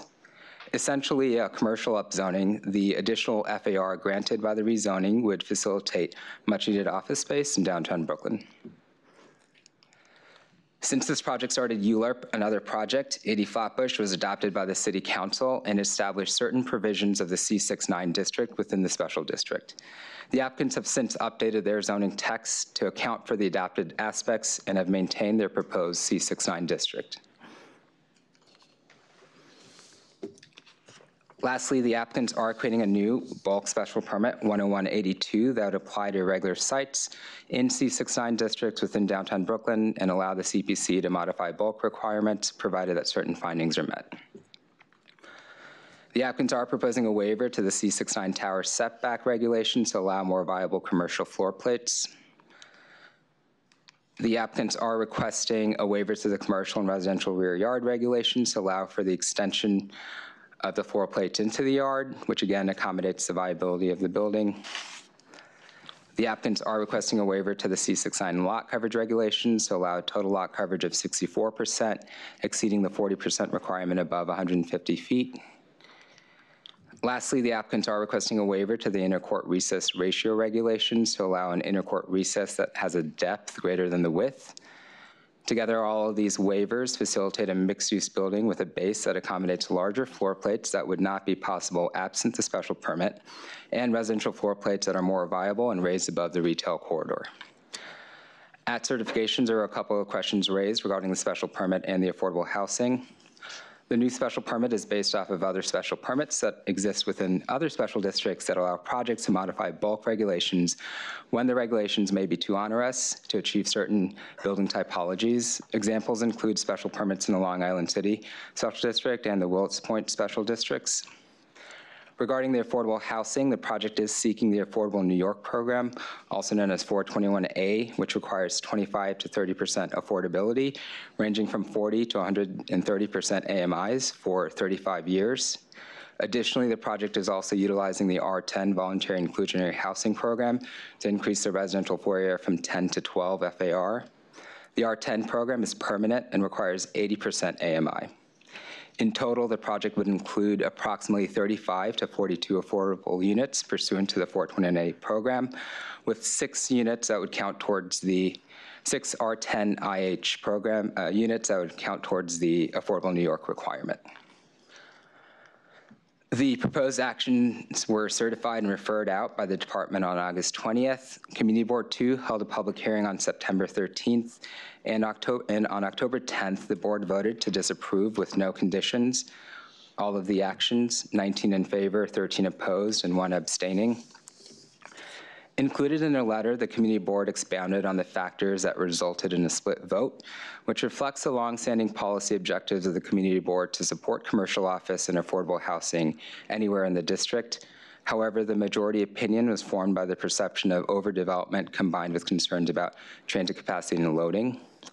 The borough president held a public hearing on October 11th, and on November 30th, the borough president voted to approve the application with conditions. The borough president proposes alternative bonus mechanisms to achieve the 18 FAR for this site. These include stipulations on the Affordable New York options and incentives for cultural use and subway improvements. Additionally, the recommendation asks the applicants to work with DOT to explore a loading zone along Fulton Street and to work with MTA to advance ADA plans for the Nevin Street station. Lastly, the recommendation provides additional stipulations for the City Council. So, together, all of these applications would facilitate a 200,000 square foot mixed use development with office, retail, and residential units in Community District 2. Questions? Commissioner Levin. I have a question about this project, about the bulk waivers, and then I have a broader question about the affordable housing. So to the more immediate one, particularly the yard waivers. Who's affected by those yard waivers? It's hard to see from our plans. I mean, I imagine it's the folks in the Rockwell Place building and the building on Flatbush. But it's hard to see from the drawings that we have how close, in particular, any residential windows might be to the new building and affected by the bulk waiver. Are you able to? Well, so 66 Rockwell was a as-of-right development, and it's on a side lot line. So they purposefully designed their windows facing at an angle that doesn't affect the legal windows for that building. And the yard for this building, it encroaches. So will they still have 30-foot clear to so whatever? They're still abiding by the window to lot line conditions. Okay. And then the other project that it would be impacting is one Flatbush, for which they've designed that building their own deal, to accommodate. So, yeah. And then the last building is that 4-story commercial building, which doesn't have any residential windows. And it's all commercial. Okay. And then on my affordable housing question, it's been a while since we've seen an R10 old-fashioned pioneer inclusionary housing project. Did you say it's producing only 6 units? Yeah, that's correct. Okay, so that kind of illustrates a problem that we've long known that's represented by the R10 program. Is it? We now know it just isn't the kind of bonus that is going to meet today's market possibilities or serve the affordable housing needs that we know we have. And I know we discussed this when we approved the mandatory inclusionary housing program. There was some testimony we received about how it was time to take another look at the R10 program and maybe update it. And I guess my question is, it's not really for you, Anand, because it's not just a Brooklyn question, it happens everywhere. Is the agency working on, what progress have we been making on updating our other inclusionary housing programs to catch up with the sort of pioneer work that MIH is doing? We're working actively with HPD on this. For a while, there wasn't, until 421A was updated, it was hard to think about how one would do it, but since then we've been working closely with them and at an appropriate time could provide an update to the commission. Yeah, okay, well, the scale of this one is, just gives you a chance to say, whoa, we need to get on this one. Commissioner Efron. I had a question about the borough president's request for ADA compliance in the subway station. There's nothing here that compels the developer to do ADA compliance. So I have a sort of general question about how the priorities of transit for these larger developments in our key downtowns, how those priorities of DOT are presented to developers and when that comes into the mix. Is it only at the end of the process when the borough president brings it up, or is it something that you can share with us how it happens? Or I think with recent projects, as we continue to see growth in this downtown and trying to facilitate more commercial office space, we've begun to have more earlier conversations with some of these sites that do present they're adjacent or nearby to subway stations, but not really beholden to our subway improvement bonus. But that so far are the extents. I think certainly we can continue to start those conversations early, especially when they're large-scale projects or mixed-use typologies, which in itself are also just difficult to provide both residential and commercial space, and therefore these additional public benefits become another layer to think about in these projects. But I think the applicants have certainly heard the community board's concern and the borough president's concern, and can note those and speak to them at the public hearing. I'm glad that you raised that question because I shared the concern. We as a department have realized that we need to, at the earliest phase, when a project is near a subway station, raise the questions as to whether there is an opportunity, not just when someone is seeking a bonus, but when someone is seeking a rezoning, a discretionary action from the commission. This came to light in the context of the 241st Street project in the Bronx, and we'll give you an update on that in the post-hearing review. And it is also raised here because of the adjacency of the Nevins Street station, certainly a station that could use a little love. In working in this particular instance with the MTA believes that because of the configuration of the station, they don't see having ADA accessibility being feasible absent a major reconstruction of the station. But I think that it is worth looking at the special permit that we've created, which has some elements of discretion in it, and seeing if there are useful conversations to be had with the MTA about improvements short of the ADA accessibility. Other comments? Yes, Commissioner Rumpershot. I have a question. Is it possible to provide the floor plans of the upper floors? Yes. I think the applicants, we can tell them to share the latest plans on the project. Thank you. Other questions? This will go to a public hearing on Wednesday then.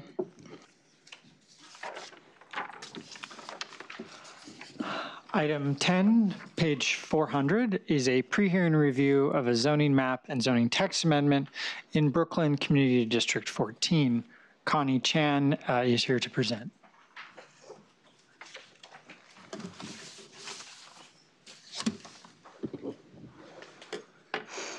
Good afternoon, Commissioners. The applicant, Caton Park Rehabilitation and Nursing Center, is seeking a zoning map amendment and a zoning text amendment to facilitate an enlargement of an existing nursing home at 1312 Caton Avenue, Block 5074, Lot 4, located in Flatbush, Brooklyn, in Community District 14.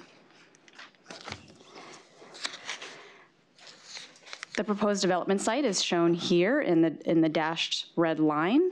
It's located at the intersection of Caton Avenue and Rugby Road, and you can see directly north of the site across Caton Avenue is the parade ground and Prospect Park to the north.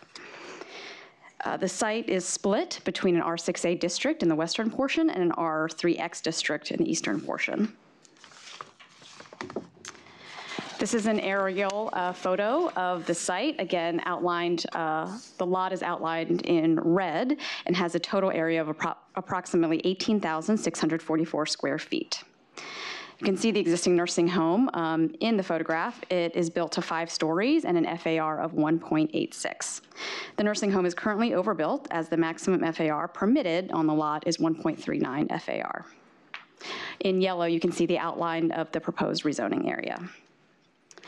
The proposed zoning map change would extend the existing R6A district to the east to include the proposed development. The zoning text amendment would map a mandatory inclusionary housing area with options 1 and 2 coterminous with the rezoning boundary.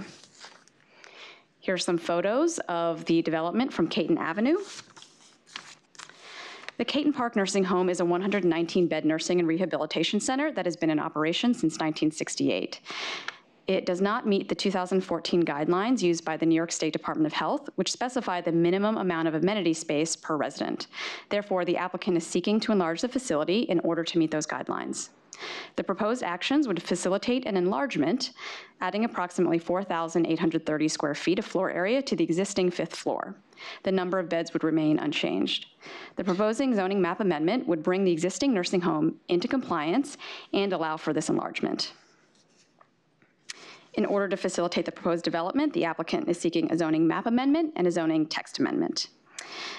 When this application was certified on August 20th, there was a question from the Commission about whether or not a BSA variance could have been pursued to facilitate this expansion.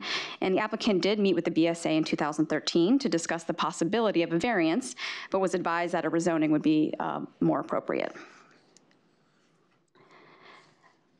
And here is a picture of an illustrative rendering of the nursing home, including a 5th floor expansion. Community Board 14 held a public hearing on this application on October 3rd, and the full board voted to approve the application on October 6th. There were 26 votes in favor, 1 against, and 5 abstentions. The Brooklyn Borough President held a public hearing on this application on October 25th, and there were no speakers on this item. The Borough President's Office recommends to approve the application with the following conditions: that prior to considering the application, that the City Planning Commission and the City Council obtain commitments from the applicant regarding the implementation and maintenance of a painted sidewalk extension at the intersection of Caton Avenue and Rugby Road, additional resiliency and sustainability measures such as incorporating blue, green, or white roof treatment, rain gardens, and solar panels, implementation of rain gardens along Caton Avenue and the Rugby Road frontages, the installation of expanded tree pits and retention of Brooklyn-based contractors and subcontractors, especially those who are designated local business enterprises and minority and women-owned business enterprises. The Borough President's conditions also called for the relevant city agencies for those items to evaluate the need and appropriateness of those measures. So specifically, the Department of Transportation with respect to the painted sidewalk extensions, the Department of Parks and Recreation with respect to the expanded tree pits, and the Department of Environmental Protection with regards to rain gardens.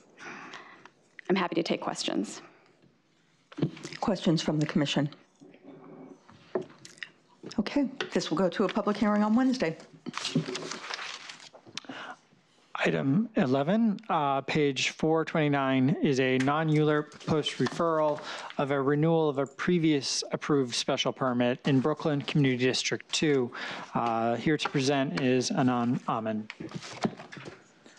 Afternoon again. So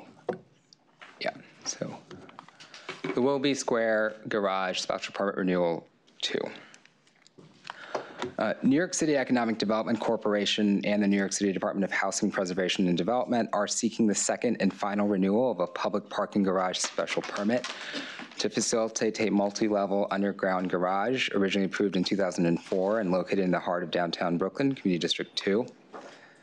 The proposed project, known as Willoughby Square Garage, is an approximately 50,000 square foot zoning lot owned by the city, bounded by Willoughby, Duffield, and Gold Streets, just north of the Fulton Mall District. The site is adjacent to the 16-acre Metrotech campus directly north and the 1.3 million square foot City Point development directly to the east.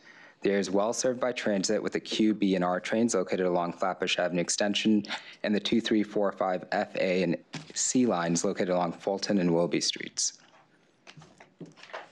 This site and the adjacent block are located within the Special Downtown Brooklyn District and mapped with C64 and C64.5 districts, which are R10 equivalents, have a maximum FAR of 12, and have no maximum height limits. Surrounding land uses include high-density commercial, residential, and educational institutions.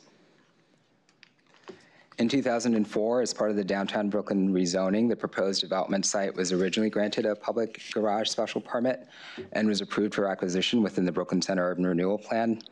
In addition, a public accessible open space was to be constructed at grade above the garage. The site was acquired by the city in 2009, marking the start of the 10-year special permit. The initial 4-year term expired on January 27, 2013. An application to renew the special permit with minor modifications for egress and ingress for the first extension was filed by EDC and HUD on January 18, 2013, and was approved by the CPC on August 3, 2015. The delay between the renewal being filed in 2013 and the time of the approval in 2015 was due to the modification of the site plan. That renewal term expired on January 27, 2016.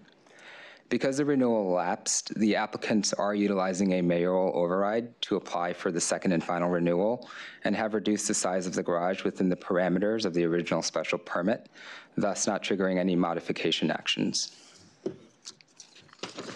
The original 2009 proposal for the garage consisted of 694 spaces on 4 below-grade levels beneath the landscape publicly accessible open space in the center of downtown Brooklyn. Access to the garage would be located at the southern end of the site between Gold and Duffield Streets, or on both Gold and Duffield Streets. The project now will be reduced to approximately 467 spaces and would consist of a cellar and 2 subcellars, with the open space remaining on the street level. The size of the garage has been reduced as the demand for public parking garages has tapered since 2004 when the initial project was approved. CB2 voted on November 14th in favor of the renewal, 2512 and 1. In conclusion, EDC and HPD are seeking a special permit renewal for a multi-level public parking garage. Questions from the commission? Yes, Commissioner Dweck.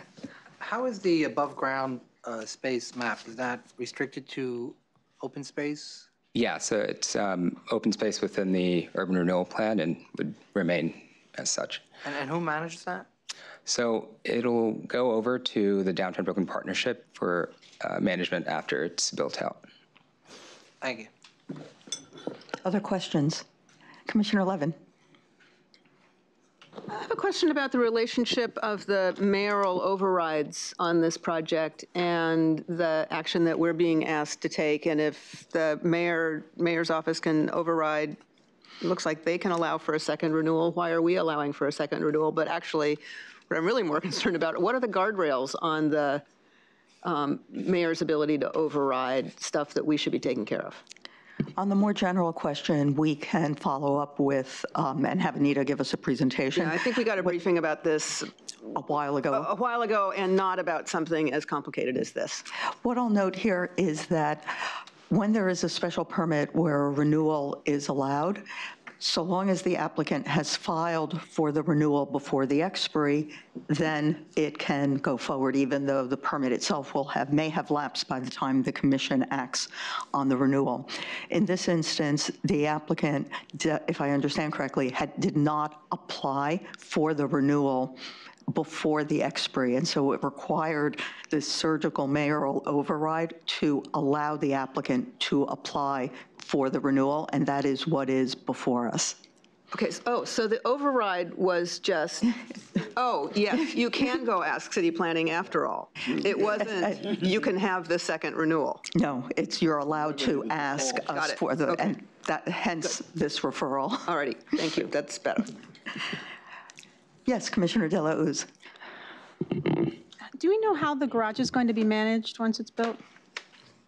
Or who's going to manage it? Is that also going to be the Downtown Brooklyn Partnership, or is that going to be totally separate? No, I think that's the developer for which is building out the garage. That's with a deal that would happen with EDC. Okay. Okay, thanks. I'll note the felicitous nature of this. This is an open space that has long been called for, promised, right, and now with all of the buildings around it, the need for it becomes even more. The lines that made me happiest were that as Downtown Brooklyn has built out, the demand for parking has decreased, exactly what you would want to see in a transit-rich neighborhood.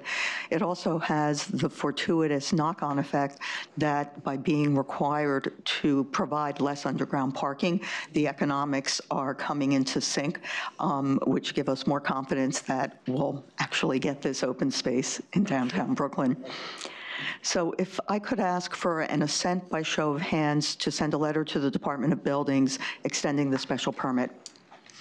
Okay, approved. And I will note that this is Anand's last presentation. We are heartbroken to see him leave city planning, but are pleased that his formidable skills will be put to use at NYCHA. Thank you.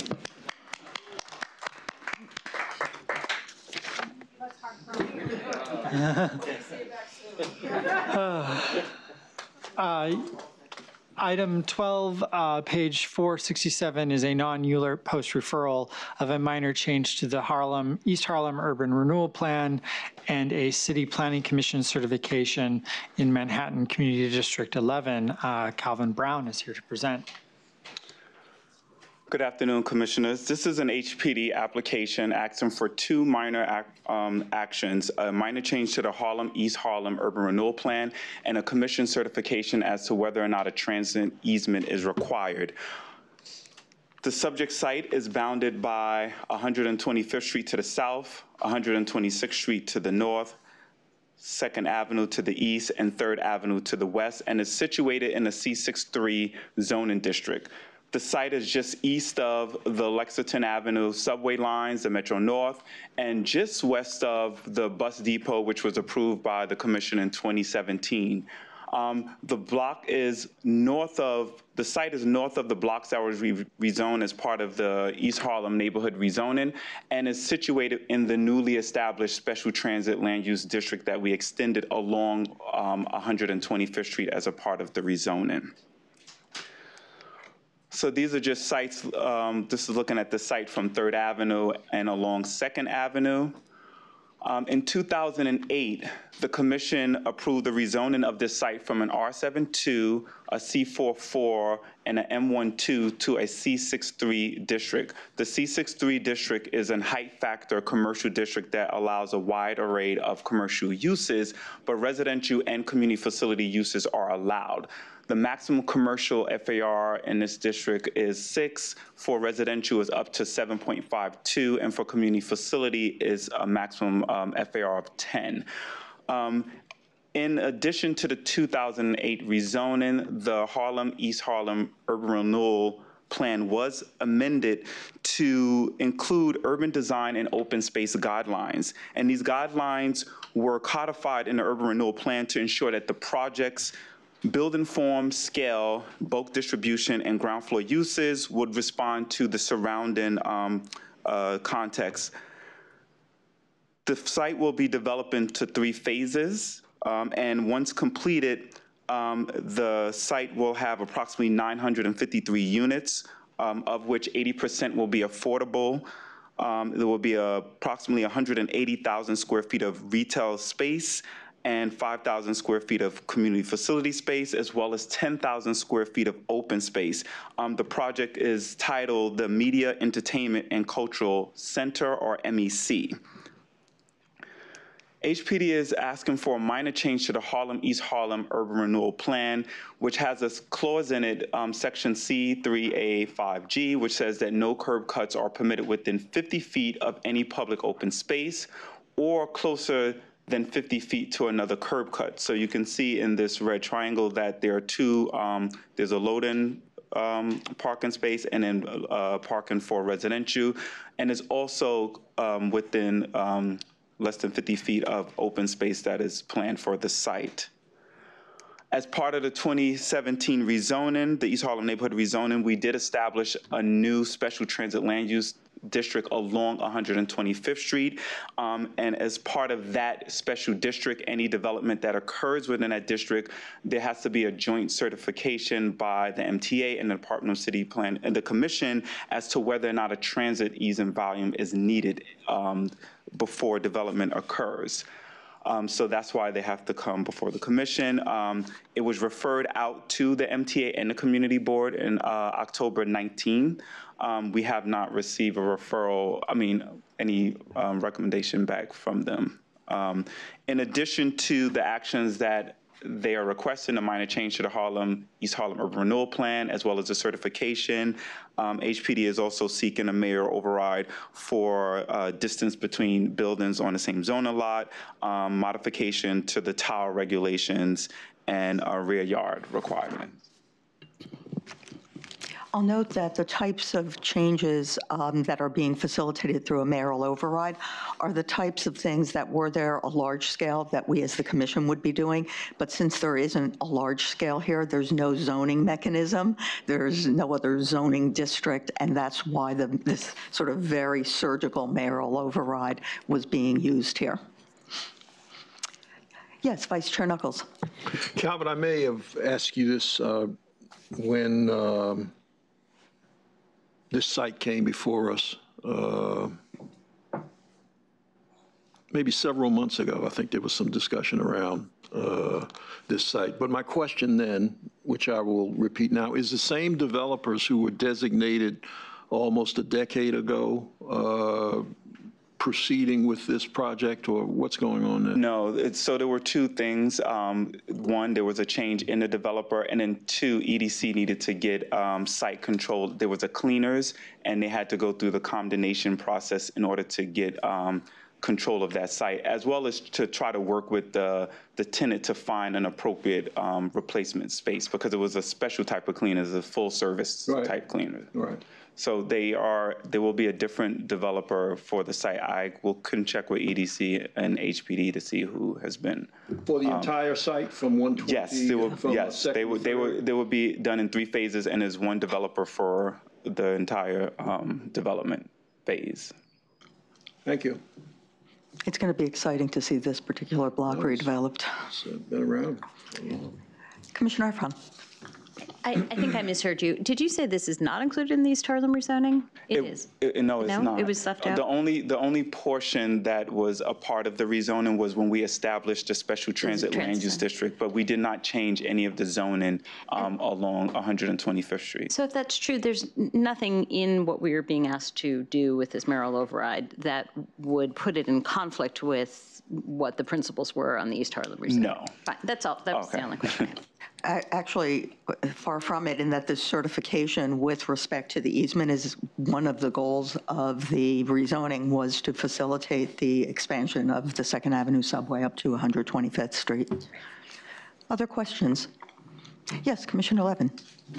Yeah, I think, so Kellen, you said that we've not yet heard from what the MTA thinks about this. As I recall, we've done this in other circumstances, and usually it's supported by a letter from the MTA saying, no, we don't need this easement, and then we say, okay. Yeah, so they can respond that way, or if they choose not to respond, then it just means that the development can move forward. But in the way that we handle these actions, we always consult with MTA even before it goes through the process. So they already told us that they don't need the site. We're pretty sure that they don't? Yes. Okay, because we really want to see the 2nd Avenue subway get up there. Yes. We want to be able to sure people can get off the train. No, they have their eyes on the sites that they need, but they don't. And this isn't one of them? No. Okay.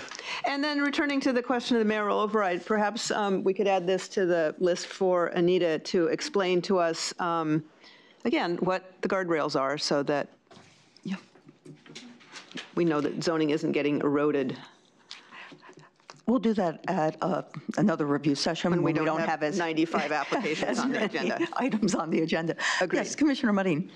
Calvin, I just want to go back for a second to the question of the MTA, because I do know that on 3rd Avenue, on the south side of 125th Street, that building, when developed, was required to have some sort of 2nd Avenue MTA involvement.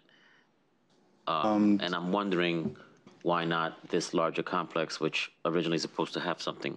So, and when we consulted with them, they were looking at sites on the south side of 125th Street. That's correct. That's why I'm asking, because the one on the corner of 125th and I'm going to say 3rd, if I'm not mistaken, does have. Yeah, on the south side. They were not looking at any of the sites on the northern site. And I can say we're fully confident that the MTA has looked at this and determined that they just chose not to write a letter. But even before referring it out to them formally, we knew from our conversations with them that they were not looking for an easement on this site. Other questions? Okay, then we will schedule this for a vote. Item 13, page 509. Is a pre-hearing review of a special permit in Manhattan Community District 2. Here to present is Sylvia Lee. Good afternoon, Commissioners. This is a private application for a special permit returned for a public hearing on Wednesday. The applicant seeks a landmark preservation special permit to modify the use bulk regulations to allow retail and beauty parlor use on the 2nd floor, and to modify the bulk regulations to allow existing bulk noncompliance as the building's rear to remain in an existing building located at 59 Greenwich Avenue in a C26 district within the Greenwich Village Historic District in Manhattan Community District 2. Shown in the photo is the existing currently vacant 4-story building, which is sandwiched between a New York City Transit MTA subway ventilation facility, which is the gray building to the right, and a residential building with a restaurant on the ground floor to the left. Both CB2 and Manhattan Borough President recommended approval of the application with essentially the same condition. As you may recall, the project site 59 Greenwich Avenue is located on a triangular block where 7th Avenue, Greenwich Avenue, and Paris Street intersect one another within the C26 district. It is located on the edge of the Greenwich Village neighborhood. Both Greenwich Avenue and 7th Avenue are local commercial corridors. The zoning lot of the project site measures approximately 1,400 square feet. As mentioned earlier, the project site fronts on Greenwich Avenue and is between a vent shaft and a 4-story mixed-use building. The project building's rear also faces a 2-story commercial building, which is currently occupied by a restaurant. The building has an existing non-compliance with regards to the rear-facing legally required windows on the 2nd, 3rd, and 4th stories. The distance as shown on the section is between 14 to 18.5 feet between the rear-facing windows and the rear lot line, under the required 20 feet. Due to structural issues, the applicant proposes to reconstruct over 75% of the entire building, including the rear exterior walls and windows, as part of its restoration and rehab efforts. Accordingly, a bulk waiver on the 2nd, 3rd, and 4th stories is necessary to rebuild the existing rear. Separately, the applicant proposes an as-of-right extension of the cellar level and the 1st story to the rear lot line, as shown on the section, as well as a terrace on the 2nd story, which will be occupied by a single use group 6 hair salon use. A use waiver is needed to allow use group 6 uses on the 2nd floor. The 1st floor is allowed commercial use as of right and will contain hair product sales accessory to the primary salon use on the 2nd floor. The proposal has received necessary approvals by the LPC, and the entire building would be gut renovated and restored. The applicant discussion of conditions and the statement findings are included in your packages. The applicant rep will speak to it further at the hearing. Both CB2 and Manhattan Borough President recommended approval of the application with the same condition that eating and drinking use be prohibited. In sum, to facilitate the proposed development, the applicant is seeking the grant of a special permit pursuant to Section 74.711 of the zoning resolution to modify the use regulations as well as the bulk regulations. I'm happy to answer any questions. Vice Chair Knuckles. I just wanted to clarify, this building, obviously, has been here a lot longer than 1961. So is that why the rear yard is 20 feet rather than 30 feet? I believe so. Okay. Yeah, the building was constructed, I believe, before 1961. In the 1800s as a townhouse. Yeah. Other questions? Yes, Commissioner Cirillo. So what is our actual understanding of when we compare the recommendations? Because the borough president seems to be very clear that the prohibition on eating and drinking establishments lands on the 2nd floor. But the community boards don't reference the 2nd floor. They say the premises. So they look alike, but they're actually not. Or am I misreading it? I was trying to read the community board's recommendation, but they don't distinguish between the 1st and 2nd floor. Right. That's a good point. I think you're correct in saying that the community board's recommendation and its recommended restriction on eating and drinking is more broad. However, due to the scope of the 74.711 special permit application, I think if the commission were to consider the recommendation in the context of the scope of the special permit, then it would only be on the 2nd floor. Okay. I just wanted to be clear on that because they look the same, but they really aren't in the words. But also they're recommending a restricted declaration, or is that something a road we're going down? No. Okay, thank you. Decades ago. Commissioner Efron. Only because we have a photo. It says canine styles, which I believe is a dog grooming. That is not the intended use afterwards, or does hairdressing cover dog grooming too? And the reason I ask is why do they need a terrace? Right. So dog grooming was the business that previously occupied the ground floor. The building the intention of the applicant is to use the ground floor and second floor and the terrace to be a single hair salon establishment. So the second floor will be salon services. The terrace would be kind of quiet, waiting area for the, patrons were to, Okay. No dogs. Yeah. No, not that I'm aware of. Although doggy daycare certainly is a booming industry. Other questions? Okay, we'll hear this at the public hearing on Wednesday. Thank you. Item 14, page 550, is a pre-hearing review of a UDAP designation and disposition of city-owned property in Manhattan Community District 3. Matthew Pietris is here to present. Commissioner De La Uz is recused? Yes, okay. That's okay. Good afternoon, Commissioners. Vamano.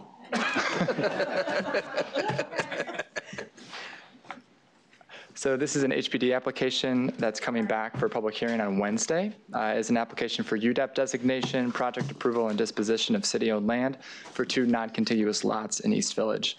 These actions would facilitate the development of 10 co-op units with ground floor commercial space and 11 affordable rental units. As you may recall, the project area is in the East Village, Community District 3, on the block bound by Avenue A, East 13th Street, Avenue B, and East 12th Street. Site 1 is located at 204 Avenue A, and that is within an R7A zoning district with a C25 overlay. And Site 2 is located at 535 East 12th Street, and that's within an R8B district. The surrounding area is primarily residential with brownstone-style row houses and multifamily buildings, generally ranging in height between 4 and 8 stories. Stuyvesant Town and Peter Cooper Village is to the north. Tompkins Square Park is to the south.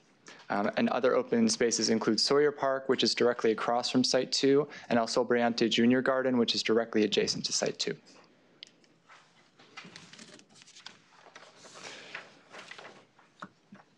Development Site 1, located at 204 Avenue A, is a currently vacant building, vacant since 2008. It originally contained 6 residential units, 2 commercial units, and was 4 stories, or currently is 4 stories. The proposed development will rise 68 feet in height and be 7 stories, and it will contain the 10 cooperative units that are intended to be sold to the former relocated tenants. And the ground floor commercial space is yet to be determined. Development Site 2 is also vacant. It's 5 stories in height, and it contained 8 residential units. The proposed development is 6 stories, rising 60 feet in height, and this will contain the 11 one-bedroom rental units. Both the Community Board and the Borough President recommended approval without conditions. I'd be happy to take any questions. I'm just surprised that there are till buildings in this area. I mean, Yeah. After all that's said and done. Questions? There being none, this is on for public hearing. Great, well, thank you. Item 15, page 580, is a pre-hearing review of a zoning map and zoning text amendments and disposition of city-owned property in the Bronx Community District 6. Takia Jordan is here to present. Good afternoon. This is an application by the New York City Department of Housing Preservation and Development seeking approval of disposition of a publicly owned site at 656 East 176th Street. I'm sure. In addition, HPD and the co-applicant Proxy Estate are seeking a zoning map amendment and zoning text amendment for the proposed project area that includes both the publicly held lots being disposed of, as well as an adjacent privately held site. The actions pursued would facilitate the construction of a new 11-story, 100% affordable housing development.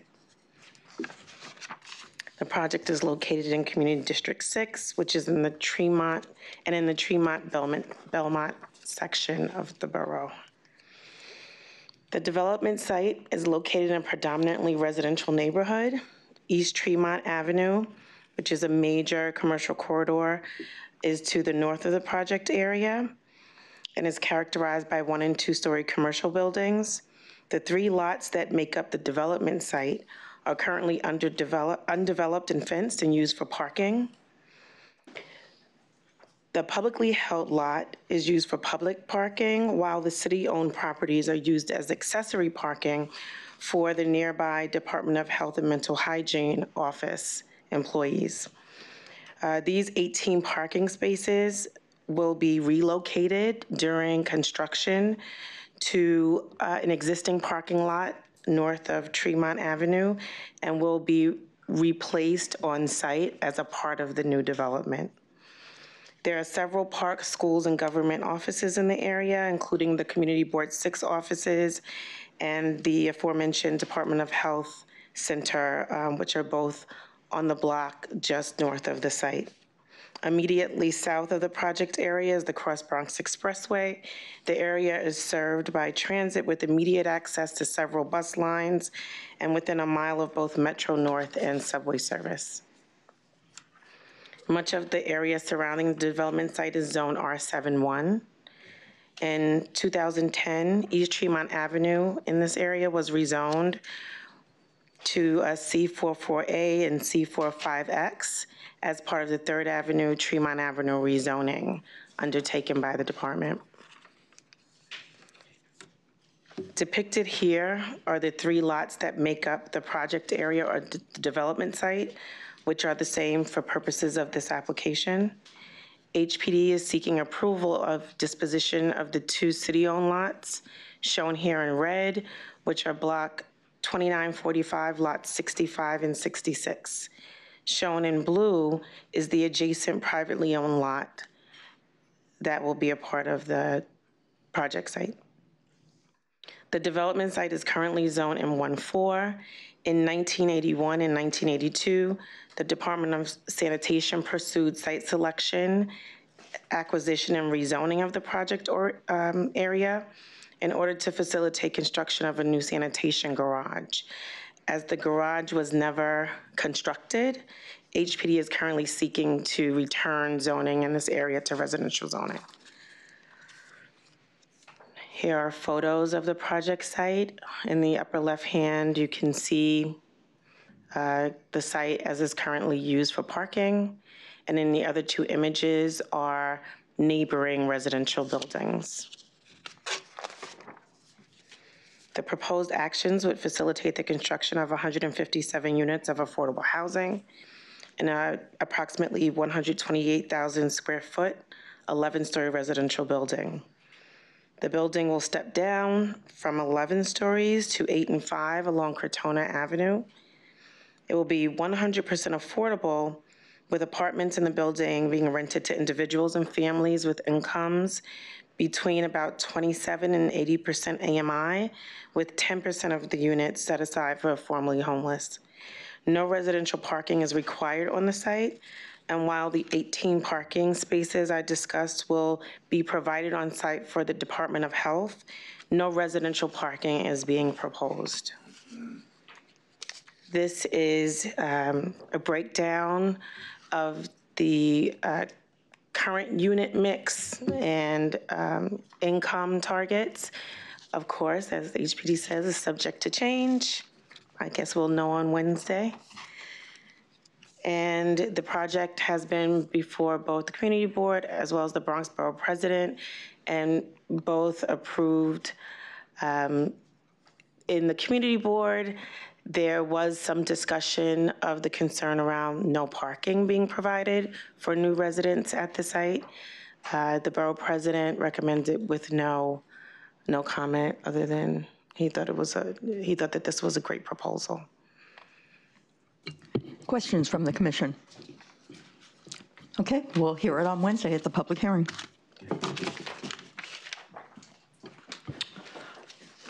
Item 16, page 605, is a pre-hearing review of a city map amendment in Queens Community District 13.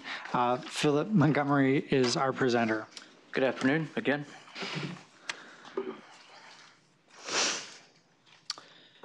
It's returning for pre-hearing review is an application by the New York City Department of Transportation seeking an amendment to the city map. The proposed amendment will facilitate both the construction of the New York City Police Department's new 116th Precinct Station House and potential future development by DOT. This is in the Rosedale neighborhood of Queens Community District 13. In addition to this proposed city map amendment, there were two previous land use application approvals required to facilitate the project. Those actions included a site selection action and a zoning map amendment. The City Planning Commission approved the applications in March of this year, and they were subsequently approved by the City Council in May. A portion of the new station house is proposed to be constructed within the mapped but unbuilt bed of North Conduit Avenue. And at the time of the previous approvals, the applicant, the NYPD, was going to seek a waiver of GCL 35 from the BSA. It was later decided that DOT would pursue this city map amendment. The subject portion of North Conduit Avenue is city-owned, mapped to an irregular width, and is not open to traffic. It is currently occupied by parking and landscaping. On October 22nd, Community Board 13 approved the application without conditions by a vote of 36 in favor, 0 opposed, and 0 abstentions. And on November the 16th, the Borough President's Office also approved the application without conditions. Would that they were all this straightforward. Any comments or questions from the commission? Okay, this will go to public hearing on Wednesday. The MB. Item 17, page 615, is a pre-hearing review of the zoning map and zoning text amendment in Queens Community District 11. Scott Solomon is here to tell us what happened. Chair Largo, I'm recused from this matter. Thank you. Good afternoon. Again, this is a pre-hearing item. Co-applicants 24115 Northern LLC and North Shore Realty Group propose a zoning map amendment and a zoning text amendment for the entirety of portions of 6 lots in the Douglaston neighborhood of Queens Community District 11 in order to facilitate 2 separate development projects. One, an 8-story residential building referred as Development Site 1, and a 5-story mixed-use building, which includes a ground floor restaurant referred as Development Site 2. In addition, a zoning text amendment is proposed to designate the area as a mandatory inclusionary housing area. Project area is located less than 1 mile west of the Nassau County border, a quarter mile south of Douglaston Railroad Station, a half mile east of the Cross Island Parkway, and 1 mile north of the LIE. The surrounding area is characterized by single-family detached homes to the northeast and south of the project area within the black dotted lines on the area map above, and non-compliant, non-conforming 6 and 7-story multifamily apartment buildings, both within and outside of the project area. Additionally, there are several buildings containing various retail and office uses in the surrounding area. The project area is located on the northwest corner of the intersection of 2 major thoroughfares, the 2-lane Douglaston Parkway running north-south and Northern Boulevard, a multi-lane street that serves as a commercial corridor for the neighborhood, located to the south of the project area. Alley Pond Park is located just west and north of the project area, and Udall's Cove Park is located 1 block east. The zoning there is primarily low-density R12, R2A, and R31 residential districts with commercial overlays located along Northern Boulevard and along the railroad station to the north. In addition to the nearby rail station, the area is served by New York City Transit bus service, the local Q12 and the express QM3. They both have stops at the project area. Bus service to Nassau County is provided by the Nassau Intercounty Express and 20 and 21 lines along Northern Boulevard. The project area consists of approximately 113,000 square feet across all or portions of 6 tax lots adjacent to Alley Pond Park, including the 2 development sites. Development Site 1 is currently vacant, and Development Site 2 contains a 1-story structure that was previously used as an automotive service station and is now used as an accessory parking lot for a restaurant located across the street owned by one of the co-applicants. There are 3 of the lots are developed with 6 and 7-story non-complying and non-conforming apartment buildings, and the remaining lot is an accessory parking lot, rear parking lot for the narrow northernmost building in the project area. As a reminder, here are photos of the existing conditions, working from the south of Northern Boulevard, going up north, looking across Douglas Parkway into the development site 1.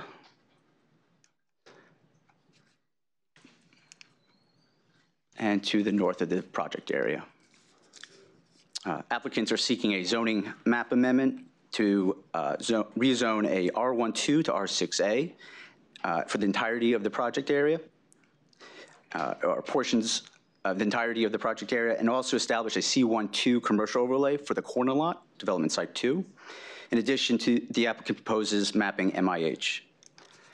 The zoning map change above with the proposed zoning on the right deliberately maintains a portion of the existing R12 to remain as a low-density buffer between the project area and Alley Pond Park. The approximately 27,000 square foot buffer results from the R6A having a consistent defined depth of 170 feet. Within the buffer, additional parking will not be allowed. Where the entirety of the lot zone R6A, parking would be a permitted obstruction.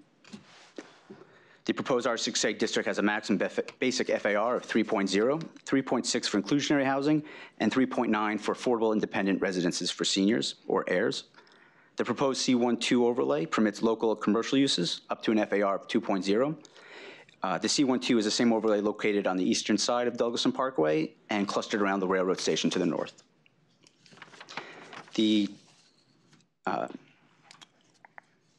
designated MIH area would be coterminous with the project area, and both options 1 and 2 would be mapped. The applicants recommend option 2 to be the most appropriate for the project area, which would restrict 30% of the floor area as permanently affordable to households at an average of 80% AMI. The applicant will satisfy the MIH requirement by providing affordable independent residences for seniors or heirs on both sites, restricting units to individuals and families 62 of age or older. Heirs further restricts households to be at or below 80% AMI, not an average AMI. Within the Douglaston-Little Neck Neighborhood Tabulation Area, or NTA, those aged 65 and older make up 20% of the population compared to 13% for the entire city. For the 3 nearest census tracts, the number increases to 22%. The median household income for the neighborhood tabulation area is $83,000. In the rendering above, development site 1, the following set drawings are for illustrative purposes only. Development site 1, the co-applicant proposes an 8-story, 51,000 square foot multifamily residential building containing 24 units, 14 of which will be for heirs. 19 parking spaces will be provided, however, only 6 are required. The development site above, fronting Douglas Parkway, is the 60-foot, 6-story base. Maximum 65 feet is allowed. Then a 10-foot setback required on a wide street, leading to a maximum allowed building height of 80 feet. The rear portion of the building is only 5 stories, then leading by the roof of the subcellar. An 8-foot side yard is located in the southwardly side. Access to the below-grade parking and permitted obstruction is located here.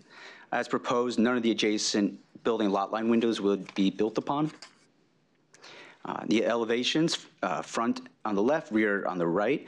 Due to the downward slope of the site, the cellar and subcellar, where parking will be located, can be seen in the rear elevation.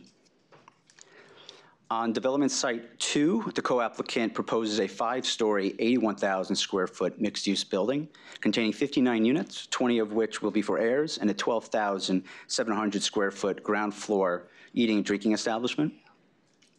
89 accessory parking spaces will be provided, however, only 64 are required. The co-applicant currently operates a restaurant across the street in a leased space with no on-site parking. This development will allow them to be their own landlords and provide on-site parking. The site plan above development site 2, you can see that the bulk of the building is located closest to the street frontage. The portion adjacent to the 6-story building that would touch upon any of the lot line windows is the 1-story portion. The proposed building will have a maximum base height of 64 feet, 5 inches, and a total building height of 75 feet, 6 inches. The elevation above, the Northern Boulevard frontage, vehicle access to the cellar and subcellar garage located to the left, and the primary entrances to the restaurant throughout. The elevations fronting Douglas Parkway, you can see the adjacent 7-story apartment building and dedicated residential entrance of the proposed building. After being certified in August, the community board recommended disapproval by a vote of 0 in favor, 24 opposed, 2 abstaining on October 22nd. The public hearing was attended by well over 200 residents. 13 spoke in opposition, 1 spoke in favor. The relatively high turnout was partly due to a large contingent opposition, but also just a general interest in the community who didn't know what the project was and showed up to find out. The public hearing began immediately with public comment, which was unusual in that the applicant wasn't able to initially present the proposal, and all the opposition or comments in opposition sort of painted a picture prior to the applicant being able to. The applicant felt uncomfortable and they left prior to the vote taking place, approximately an hour into the meeting. Primary concerns that were discussed and incorporated into the community board's recommendation letter, although there were no conditions, were concerns that the proposal is a spot zoning that would create a precedent for the CPC to extend the existing or the proposed R6A westwardly over Northern Boulevard that touches upon Alley Pond Park. The community board feels like the character of the low density neighborhood would be in danger. The community board would prefer that the applicant seek relief from the board standards and appeal, as had been done previously for the corner lot, but not to the degree that would facilitate the applicant's proposal.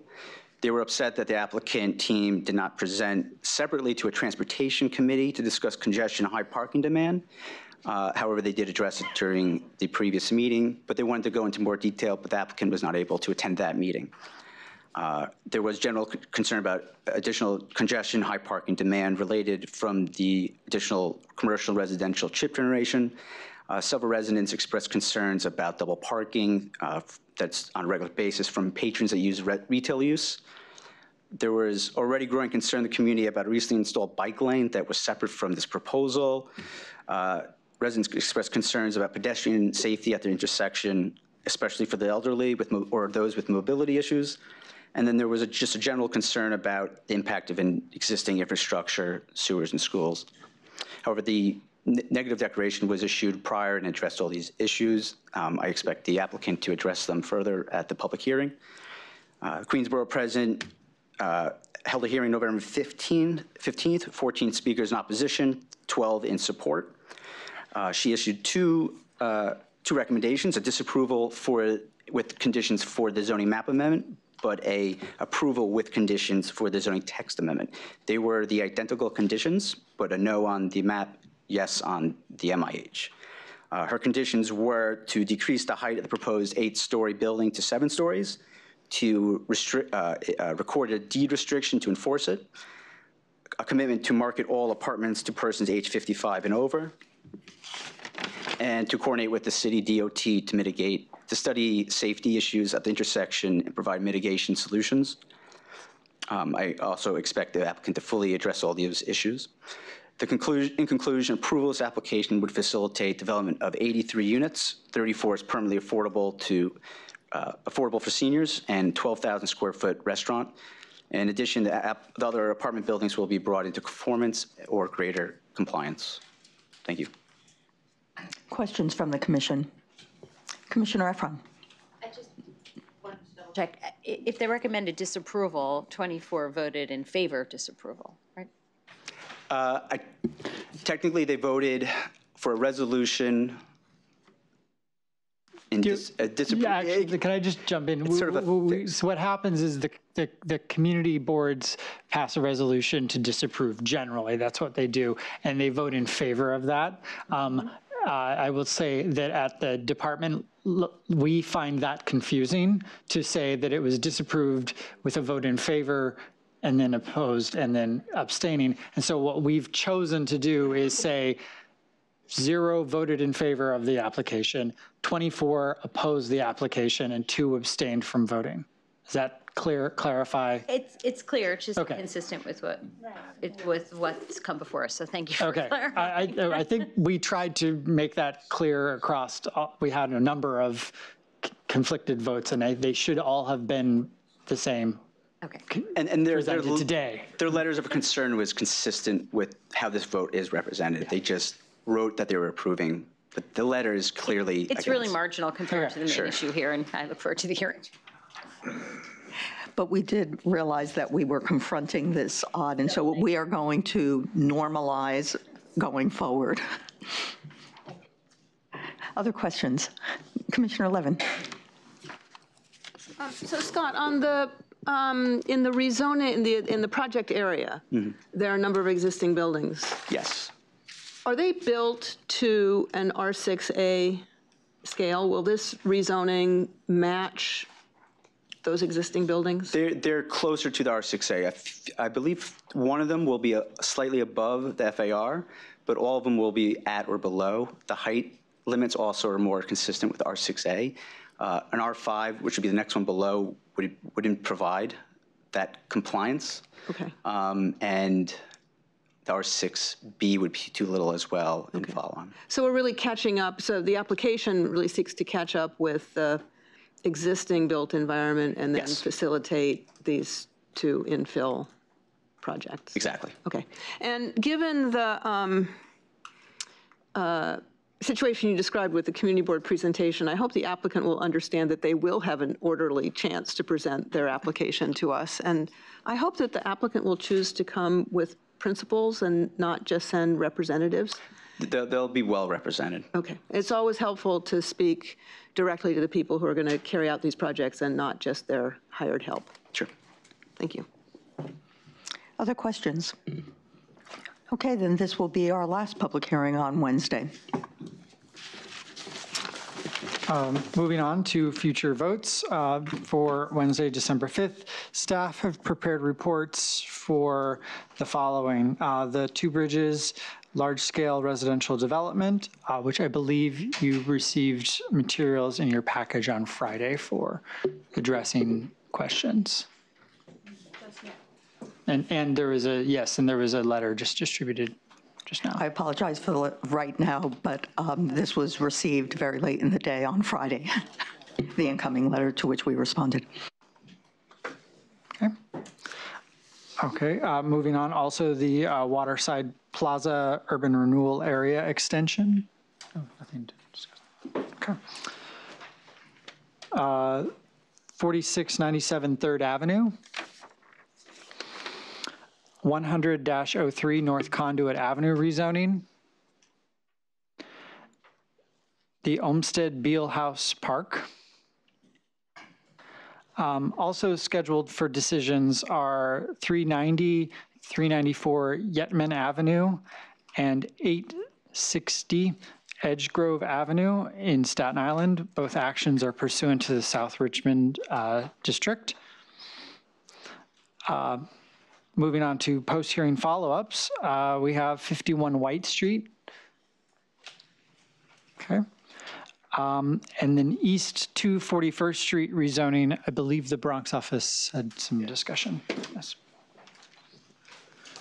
Good afternoon, Commissioners. At the November 14th hearing for the 241st Street project, was brought to our attention the opportunity for an elevator as part of an easement with the development. We just want to say that since that time, there have been significant positive discussions with both HPD and MTA and the applicant team in moving that forward. And so this will be an HPD subsidized project. And so we expect that that will be an opportunity there that will happen. The vote will be on the 19th. So we are a little bit behind in terms of the commission, but it will, the council member is also aware of this as well. Thank you. Thanks. Okay. And special thanks to you, Vice Chair, for having raised this issue. Also for post-hearing follow-up, 895 Bedford Avenue rezoning. And the DOT Staten Island Maintenance and Repair Facility, I believe there was a letter in your package addressing some of the issues raised there. Okay. And with that, the review session is over. Yeah.